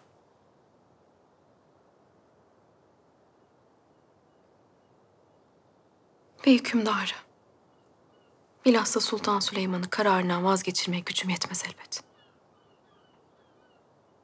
Ancak size yalvarırım. Ne olur kararınızı bir kez daha gözden geçirin. Gel otur şöyle.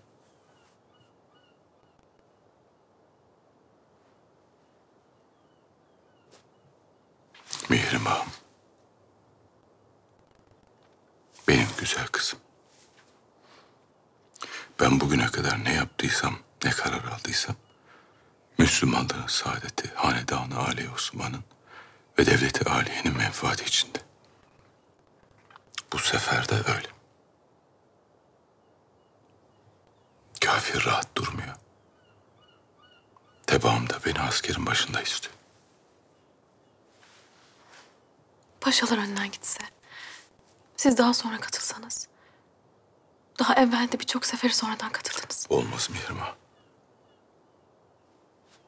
Bu sefer farklı. Bu benim son seferim olacak. Fütuhatla başlayan saltanatım yine fütuhatla nihayete erecek. Allah sizi başımızdan eksik etmesin hünkârım.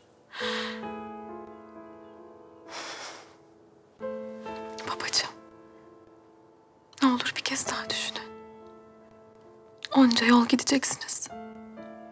Aylar belki yıllar sürecek. Bu sefer sonu gözükmeyen bir uçurum. Rahmetli validem sizi bana emanet etti. Ahirette ona nasıl hesap veririm ben?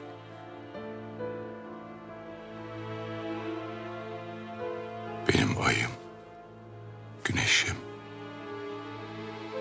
nur yüzlü kızım benim. Validenin bu sefere karşı çıkacağını nereden çıkardı? Eğer validen yaşıyor olsaydı benim ne düşündüğümü, ne hissettiğimi bilir. Bilakis benim bu sefere gitmem için destek olurdu bana.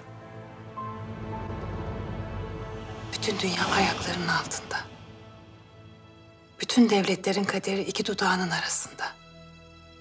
İstikbal o mübarek ellerinde. Böyle bir iktidar kime nasip olmuş? Daha şimdiden ölümsüzlüğünü ilan ettin. Bu dünyada hiç kimse kalıcı değil Hürrem. Hepimizin akıbeti belli. Elbet bir gün ölüm gelip benim de kapımı çalacak. Ben de herkes gibi göçüp gideceğim. Hiç kimse ölümsüz değildir. Bir gün göçüp gitsen de gölgen her daim bu toprakların üzerinde olacak Süleyman. Yüzyıllar, bin yıllar geçecek ve insanlar hep senin şanından, kudretinden ve zaferlerinden bahsedecek. Bu ölümsüzlük değil de nedir? Gideceksiniz. Ne olursa olsun gideceksin söylediğimi. Senin beni uğurlamana icap eder. Gözyaşlarıyla değil.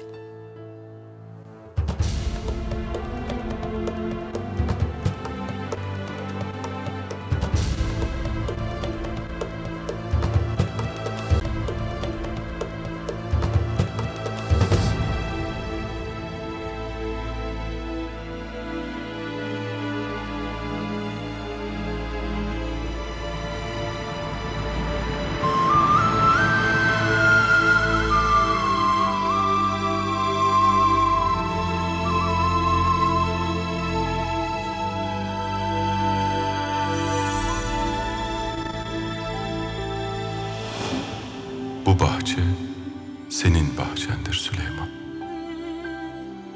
Yeryüzünde gördüğün bu cennet senin hayalindir. Bu aşıkların baharıdır. Ey can, bu aşk yağmur gibidir. Biz de yapraklar ve çiçekler gibiyiz. Üzerimize yağınca yeşerir, can buluruz. Dünyada hiç kimseyi görmedim ki baştan başa kanatlı olmasın. Herkes arzularının havasında uçmakta. Herkes coşkun, herkes ateşli, herkes pusuda. Herkes sevmek için bir bahane arıyor.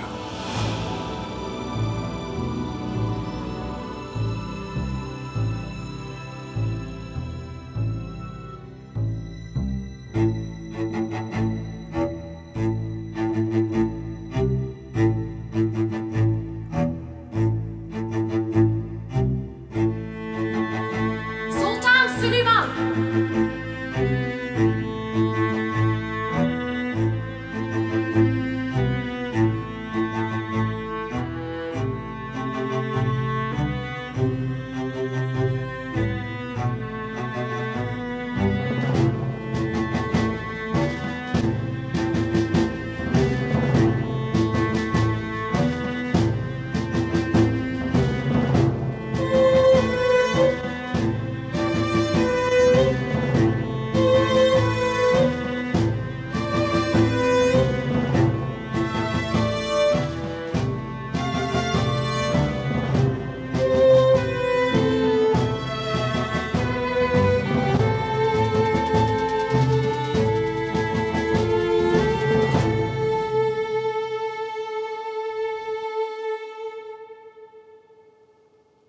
Merhum Matrakçı Nasuh Efendi'nin eseri.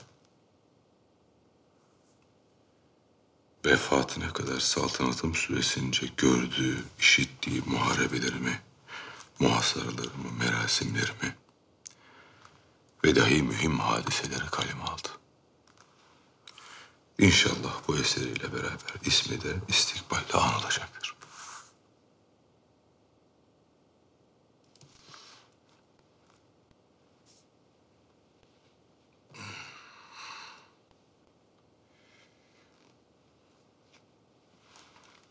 Bu da şair Arifi'nin yazdığı, senin nakşettiğin kitap.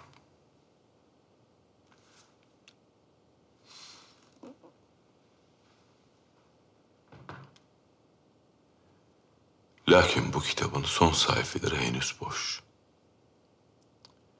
Sen o sayfaları benim çıkacağım sefer ve kazanacağım zaferi ustalarınla birlikte nakşederek dolduracaksın.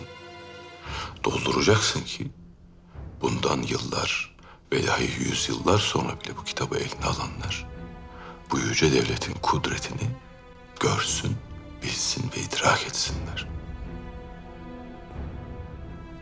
Bana ve ustalarıma eşsiz bir hediye verdiniz hünkârım. Allah yolunuzu açık, kılıcınızı keskin eylesin.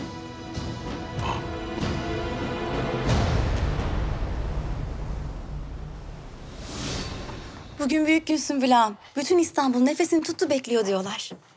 Vallahi öyle. Eskiden hünkârımızın sarayda durduğu gün sayılı olurdu. Bir gözümüz görür, bir gözümüz görmezdi. Böylesi günlerde öncesinden hazırlıklar yapılırdı. Dünya gözüyle Sultan Süleyman'ın seferini görmek bize de nasipmiş demek ki. İnşallah sağ salim gelir. İnşallah, inşallah. İzniyle, inşallah. Yahu sen ne duruyorsun burada ha? Haydi git işinin başına.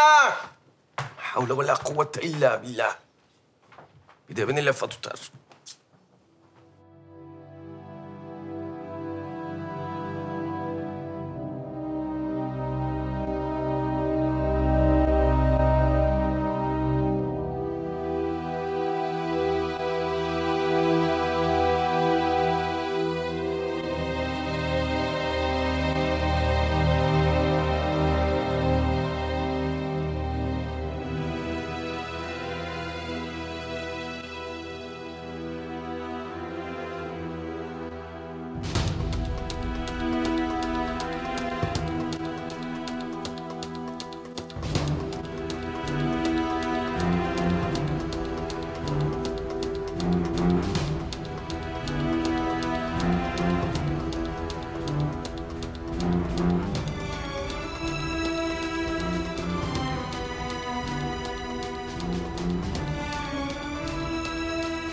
Ben Süleyman, Sultan Selim Han'dan olma, Hafsa Valide Sultan'dan doğma, Devleti Aliye'nin 10. hünkârı.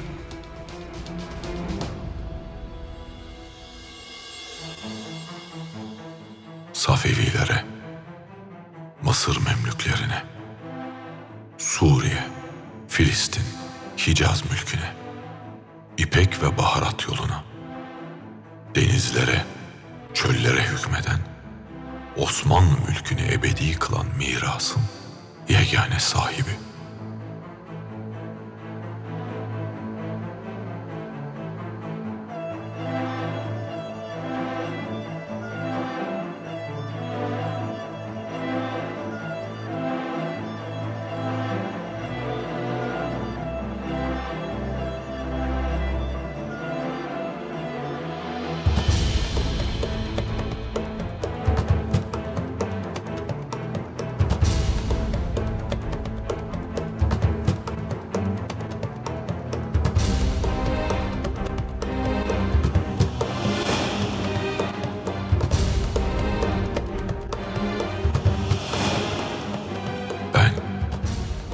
Süleyman,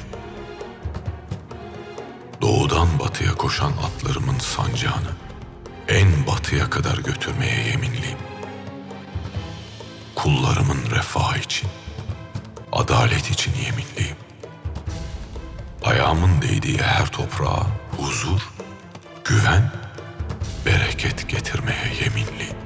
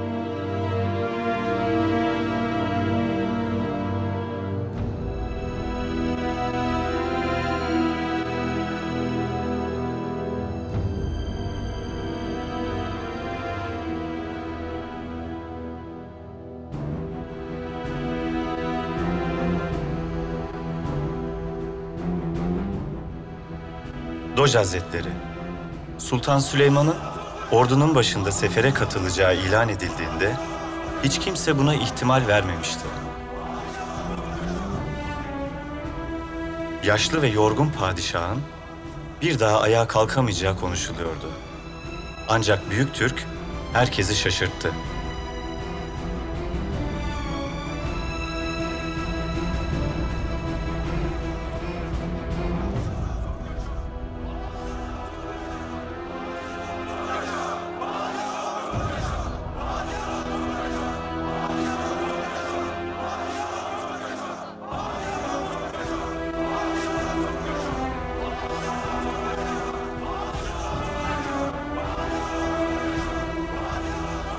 Cümle alem onun cenazesini beklerken o gençliğinin baharındaki bir hükümdar gibi adına yaraşır bir merasimle ordusuyla birlikte sarayından ayrıldı.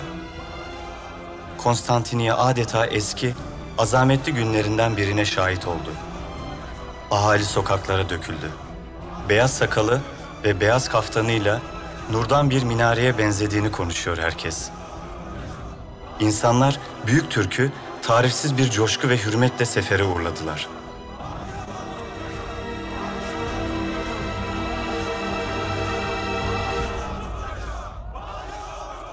...46 yıllık hükümdarlığı boyunca doğuda ve batıda gözünü diktiği her toprağa sahip olan düşmanlarının korkulu rüyası Sultan Süleyman bir kez daha hükümdarların hükümdarı olduğunu belli etti böylece.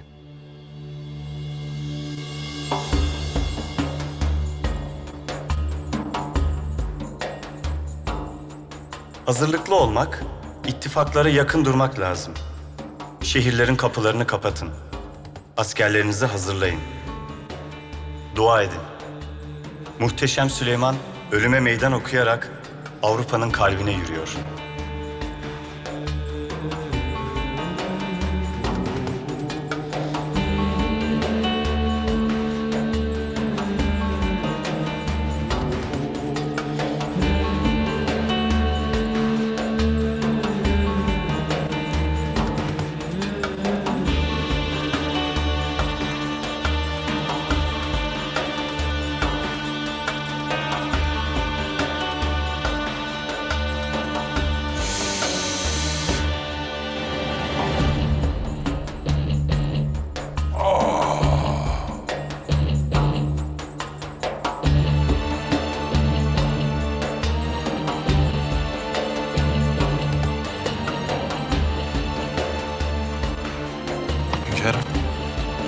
İyi misiniz?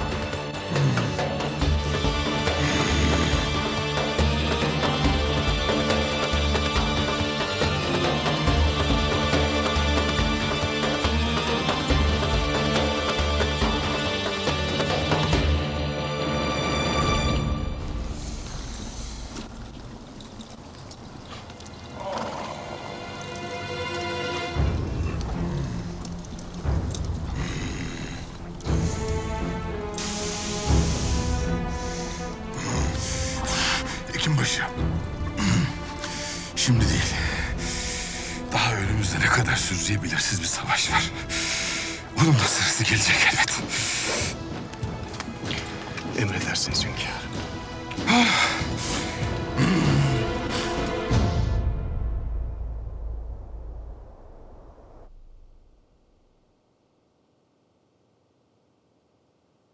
Hünkârımızın bu sefer dahi çıkması mucizeyken dönmesi imkansız. Sultan Süleyman'dan hiç beklemezdim bunu. Aksine Nurbanu, Sultan Süleyman, babam. Ondan esas bu beklenirdi. Tüm dünyayı önünde diz çöktürmüş, sonsuz topraklar fethetmiş bir padişah o. Ölüme feryat figan halde değil, bir şenliğe gider gibi gidiyor. Sultan Süleyman'ın en ihtişamlı yıllarını göremedim ben. Benim gördüklerim kan, acı, gözyaşı oldu. Bu seferin de nihayeti meçhul. Elbette istemem, lakin belki de acı bir mağlubiyetle anılacak. Allah'ım esirgesin.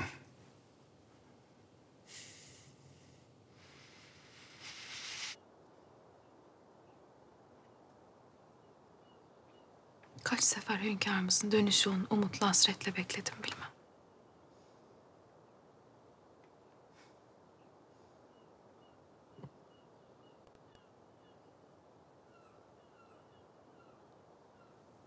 Bu sefer dönmeyecek Sümbül. Dönmeyecek. Belki de bir daha hiç göremeyeceğim onu.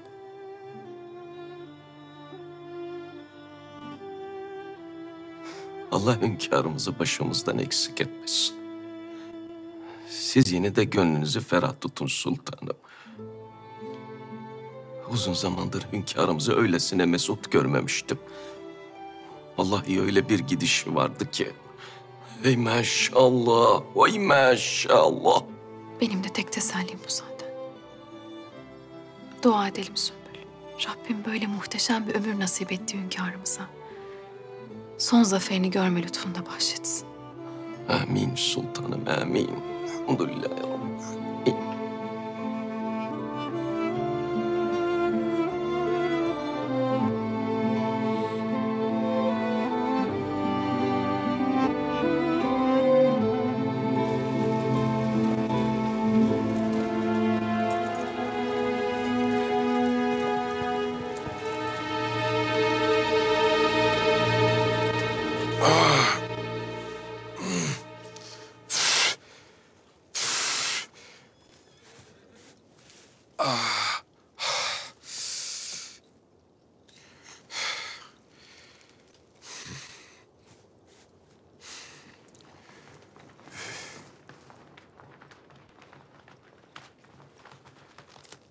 Hünkârım, Erdal Prensi Sigismund Zapolyo huzura kabul bekler.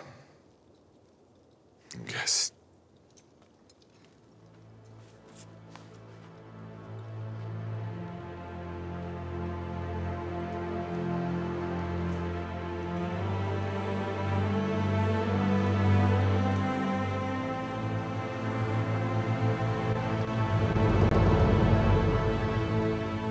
Sultan Süleyman Han Hazretleri.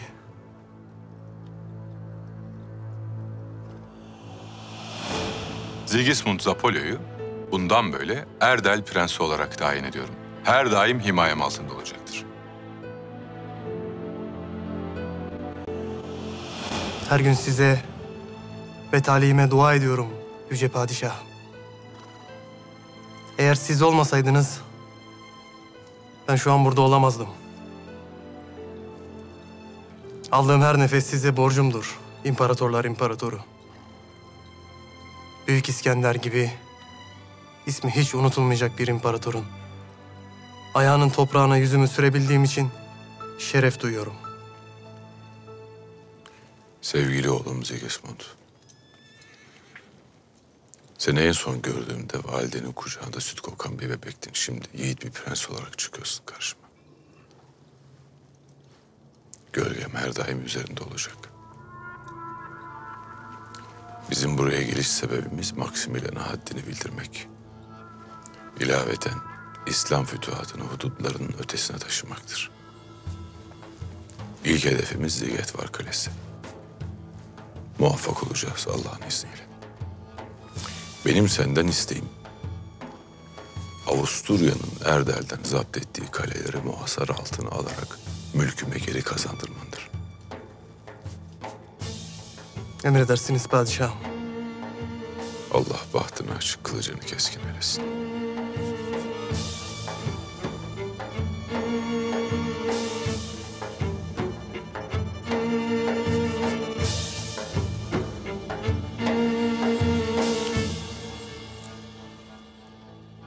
Hünkârım. Söyle Sokol. Budin Beylerbeyiniz Aslan Paşa hakkında nahoş haberler almaktayım. Bir Hristiyan ırgatı kardeşlik ilan edip sünnet ettirmiş. Düğün dernek eyleyip bir çare zavallıyı herkesin içinde o halde raks ettirmiş. Aslan Paşa'nın marifetleri bununla da sınırlı değil hünkârım. İdaresi altındaki reayadan ilave vergiler toplamaktaymış. Yetmezmiş gibi müsaadeniz olmadan Avusturyalıların elindeki Palota Kalesi'ni muhasara altına almış. Derhal bulun, getirin bu gafili. Mazluma zulmetmek, benim adaletime kara çalmak neymiş göstereceğim. Çekilebilirsin.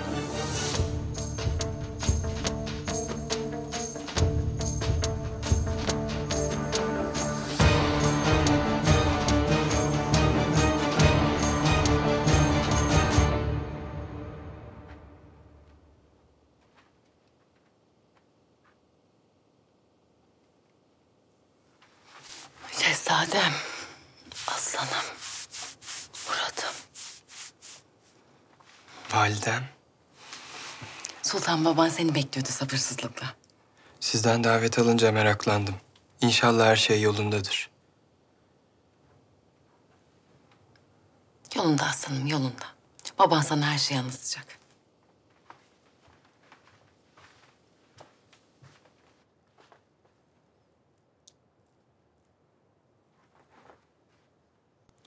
Validem anlatacaklarınız olduğunu söyledi. Hünkârımızla mı alakalı? Payitahttan ayrılırken vaziyeti pek iyi değildi. Mehmet Paşa'dan gelen mektupların ardı arkası kesilmiyor aslanım. Hünkârımızın vaziyetinin kötüye gittiğini yazıyor. Vaka hekimler hünkârımızı ikaz etmiş. Sefere giderse dönemeyeceğini söylemişler. Sultan Süleyman Han'ı kim durdurabilir ki? İnşallah sağ salim dönerler. İnşallah. Ölüm Allah'ın emri şehzadem. Elbet emre hak vuku bulacak. Bundan kaçış yok. Sultan Süleyman olsan nafile. Allah'ın izniyle bugün değilse yarın taht bana nasip olacak. Hazırlıklı olmamız lazım.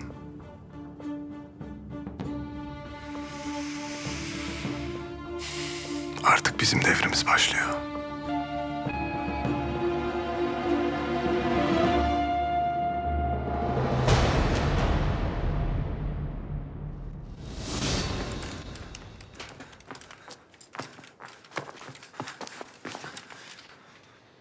Budin Beylerbeyi Aslan Paşa. Yedi iklimin sultanı yüce hünkârım. Neden beni yakapaca huzurunuza istediniz? Ne hatamı gördünüz? Hata mı? Senin kabahatin hayyuka çıkmış. Reayaya zulmeder, başına buyruk işler yaparmışsın. Hristiyan kullarımdan birini zorla sünnet ettirip köçek gibi oynatmışsın, doğru mu? İftira hünkârım. Vallahi iftira. Düşmana aman vermediğim için mahsus oyun oynuyorlar bana. Kanunlarımızda olmayan ilave vergiler aldığın, benim müsaadem olmadan kafir kalelerine musallat olduğunda mı iftira? Hünkârım ben... Ey gafil! Haydut! Daha ne konuşursun? Senin yaptıklarının izahı, mazereti yoktur. Ben sana bu mülkü benim adaletimi temsil et diye emanet ettim. Reayaya zulmet diye değil. Bazı sert tedbirler aldım. Lakin bunlar yalnızca Hristiyanlar içindi. Sen kimsin ki benim kullarımı birbirinden ayırsın? Götür! Hünkârım, ben masumum. Lütfen acıyın. Hünkârım! Hünkârım!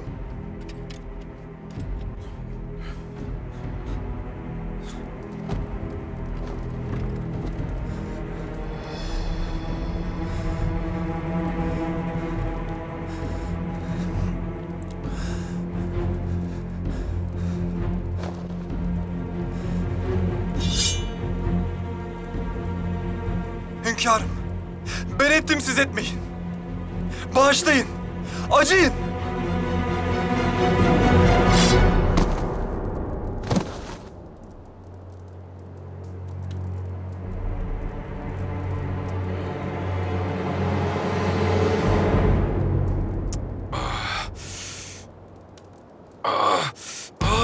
Hünkârım, hekim başına haber ver, çabuk gelsin, çabuk! Hünkârım.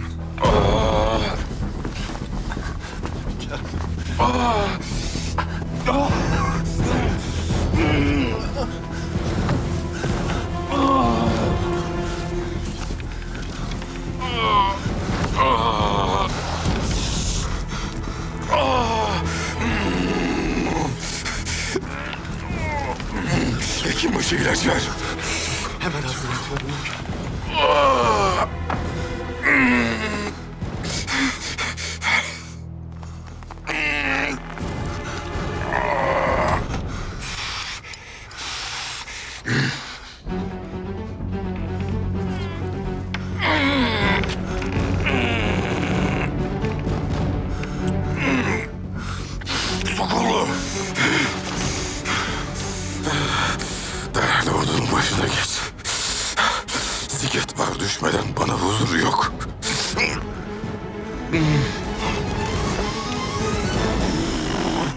Emredersiniz hünkârım.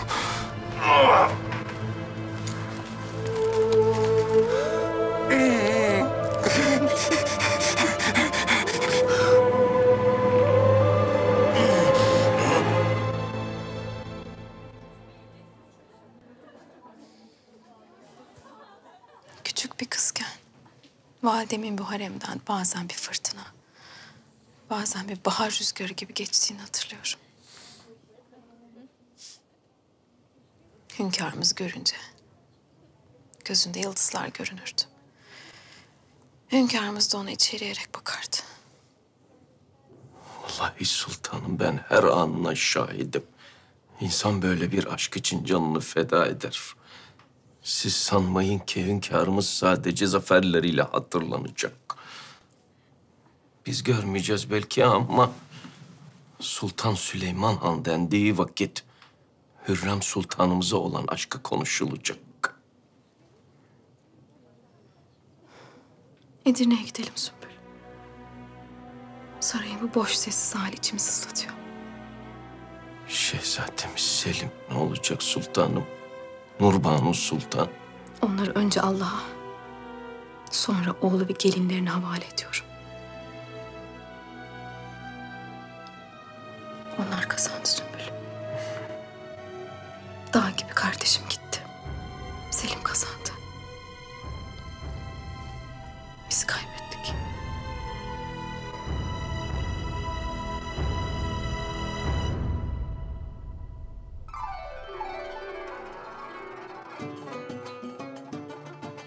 Atların bahçeye girdiklerini, Sokul'un Mehmet Paşa'dan müjdeli habere getirdiklerini hayal ediyorum her gün. Sen tahta çıktığında benim de gözüme yıllar sonra rahat bir uyku girecek. O gece has odada istikbalimizi kutlayacağız.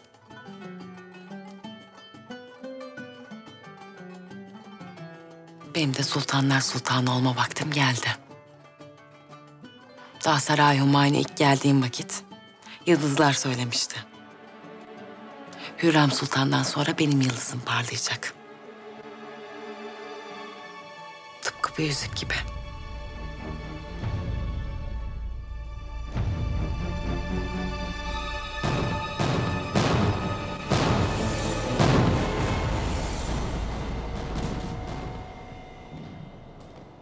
Toplarımız sabah ezanından beri kaleleri dövüyor hünkârım.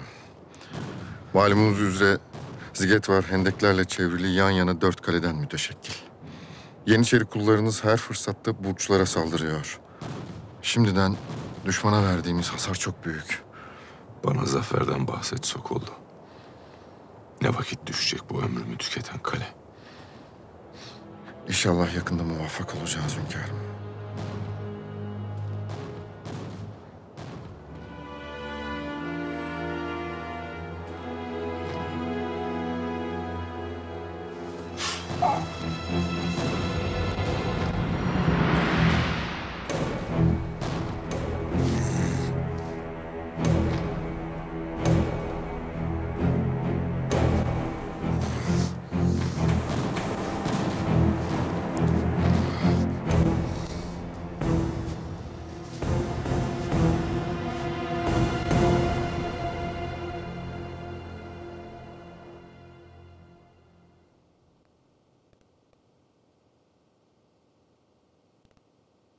Size çok yakışıyor sultanım. Gel.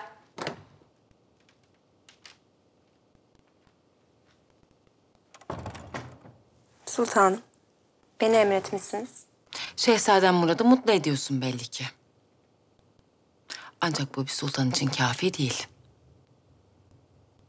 Farz-ı misal ben. Bil ki bu kudrete erişebilmek için canımı ortaya koydum. Allah gecinden versin. Şehzadem Selim'in devrinden sonra Şehzadem Murad'ın devri başlayacak. Yüce Rabbim müsaade ederse benim valide sultanlığım. Hürrem Sultan'a nasip olmayan o mübarek mevki, İnşallah size nasip olur sultanım. Hürrem Sultan'ı Mihrimah Sultan'dan işitmişsindir elbette. Beni o seçti. Ben de onun yolundan gidiyorum. Devran döndü ve sıra bana geldi. Bir söz var burada. Boynuz kulağa geçer diye.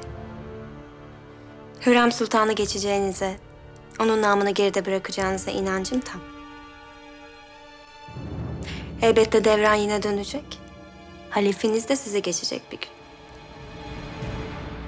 Ve parmağınızdaki kudret yüzüğü el değiştirecek.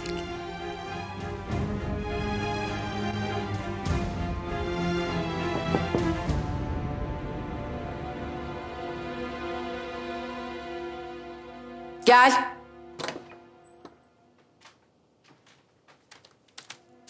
Sultanım, Şehzademiz Gözdesi Safiye Hatun'u çağırıyorlarmış. Müsaadenizle sultanım. Şehzademle alakadar olmam icap eder.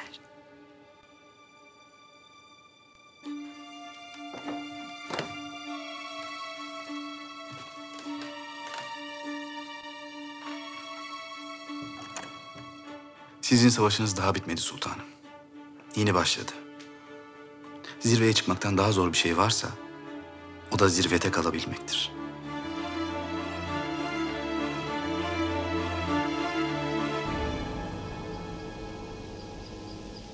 Keşke sen de benimle gelseydin Sümbül. Sultanım, ben olmasam sarayı Humayun pazar yerine döner. Arsız cariyeler, had bilmez ağaların başında birinin olması lazım.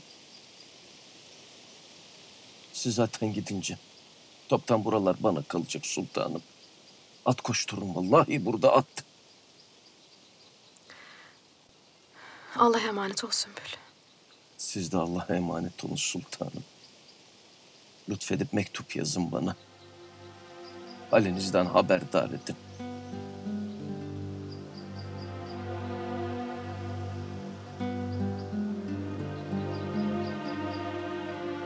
Sultan.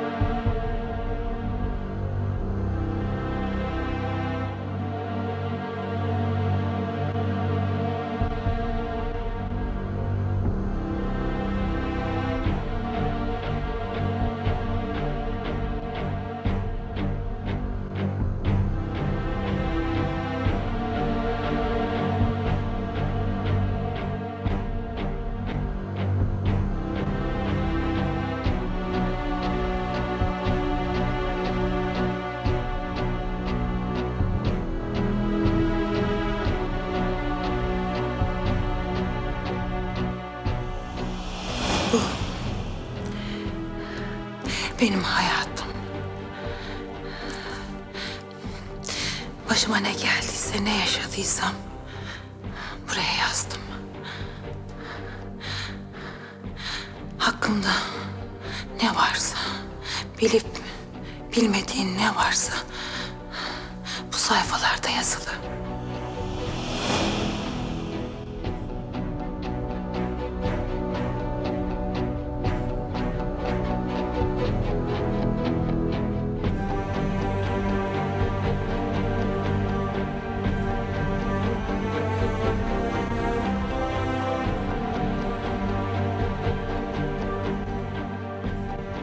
Ruhum, bu daireler, odalar, taşlıklar,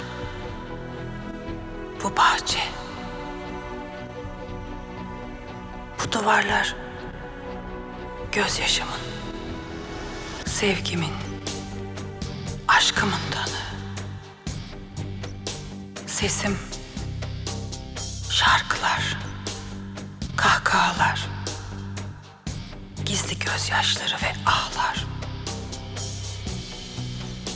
Mevsimler geçecek ve dahi yıllar. Yıldızlar sönecek semada. Ömür dediğin bir göz kırpmasıymış. Gözlerim açıldı ve kapandı.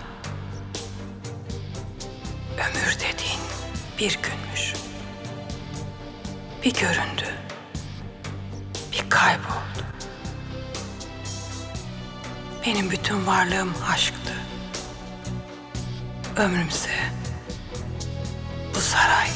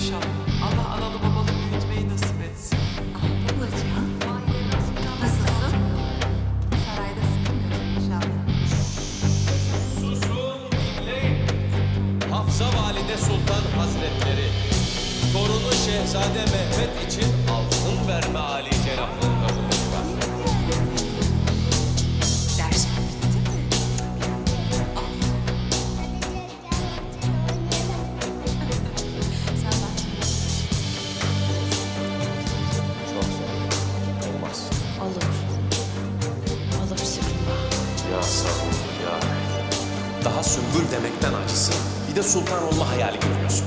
Sümbül Ağa. Sümbül Ağa. Sümbül Ağa. Fatma Sultan'dan.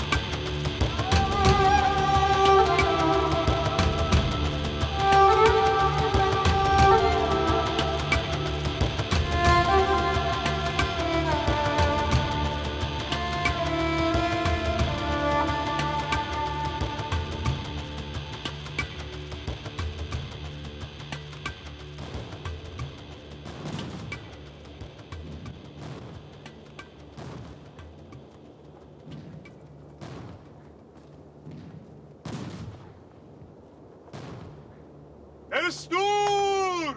Sultan Süleyman'ın Hazretleri!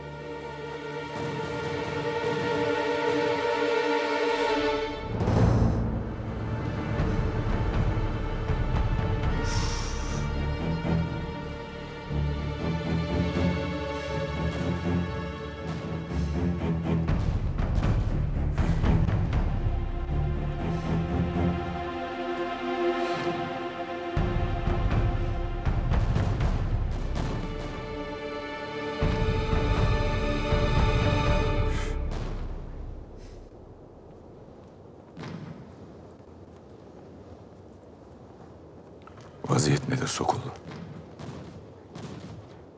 Hünkârım, Ziget var direniyor. Serdarları Mikloş Zirini kaleyi teslim etmemek için büyük bir mukavemet gösteriyor. Bu şartlar altında... Perde Paşa sen konuş. Vezir-i Azam Mehmet Paşa'nın hakkı var hünkârım. Hasan ağa. Ne yazık ki önümüz kış hünkârım. Belki en münasibi Belgrad'a çekilmek. Önümüzdeki bahara kadar hazırlıklarımızı tamamlar, akabinde daha büyük bir taarruzda bulunabiliriz. Önümüzde başka bahar yok.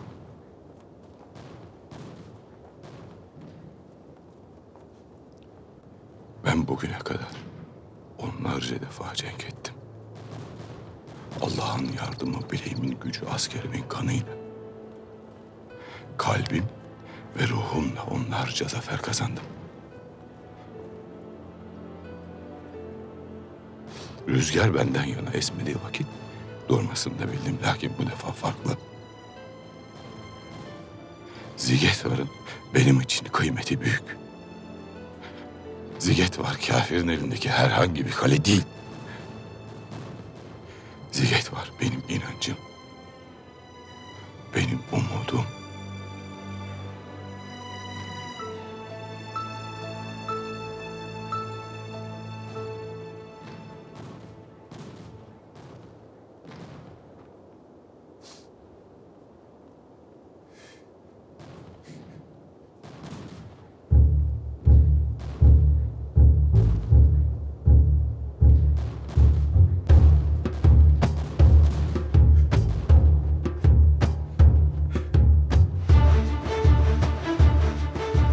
Aslanlarım! Yüce Allah'ın adıyla kılıcını kaldıran, Peygamber Efendimizin nefesini indiren yiğitlerim! Son bir defa besmele çekip kafirin üzerine yürüyün! Gün bizim günümüzdür Allah'ın izniyle! Yüce Rabbimiz, dualar ve rüzgar arkamızdadır! Zafer ve cennet bize yazılmıştır. Ben inanıyorum. Gün doğmadan Zigetvar düşecek. Benim yüzümü kara çıkarmayın aslanlarım.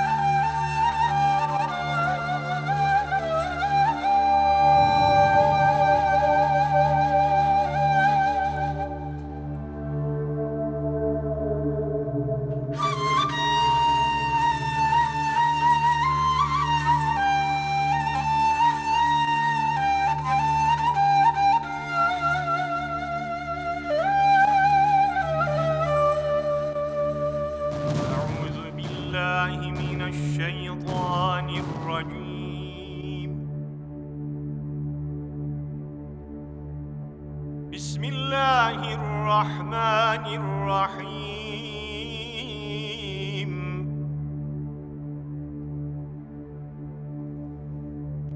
Yasin vel Kur'anil Hakim. İnneke leminel mürselin ala sıratin müstakim. تنزيل العزيز الرحيم لتنذر قوما ما أنذر آباؤهم فهم غافلون لقد حق القول على أكثرهم فهم لا يؤمنون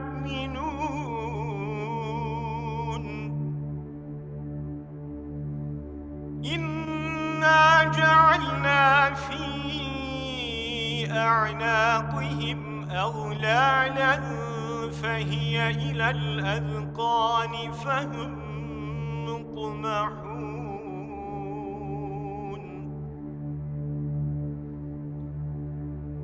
وجعلنا من بين أيديهم سدا ومن خلفهم سدا فأغشيناهم فهم لا يبصرون وسواء عليهم أأنذرتهم أم لم تنذرهم لا يؤمنون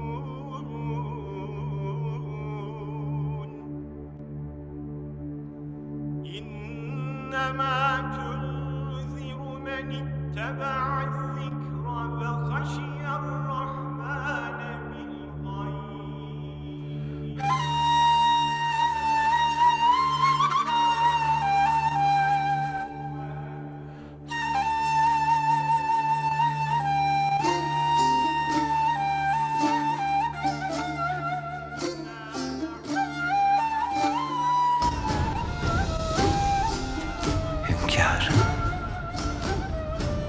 Vakit gel.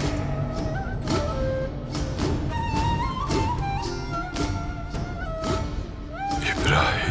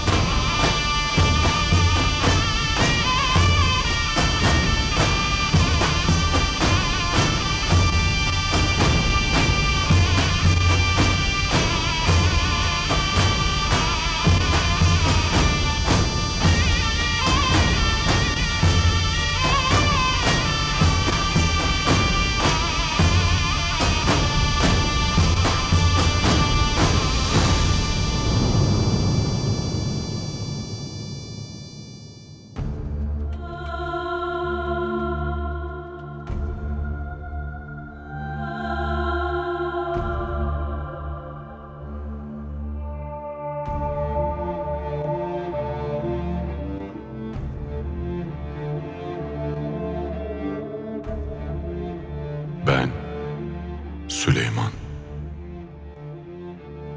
Sultan Selim Han'dan olma, Valide Hafsa Ayşe Sultan'dan doğma, Hanedan-ı Ali Osman'ın 10. padişahı,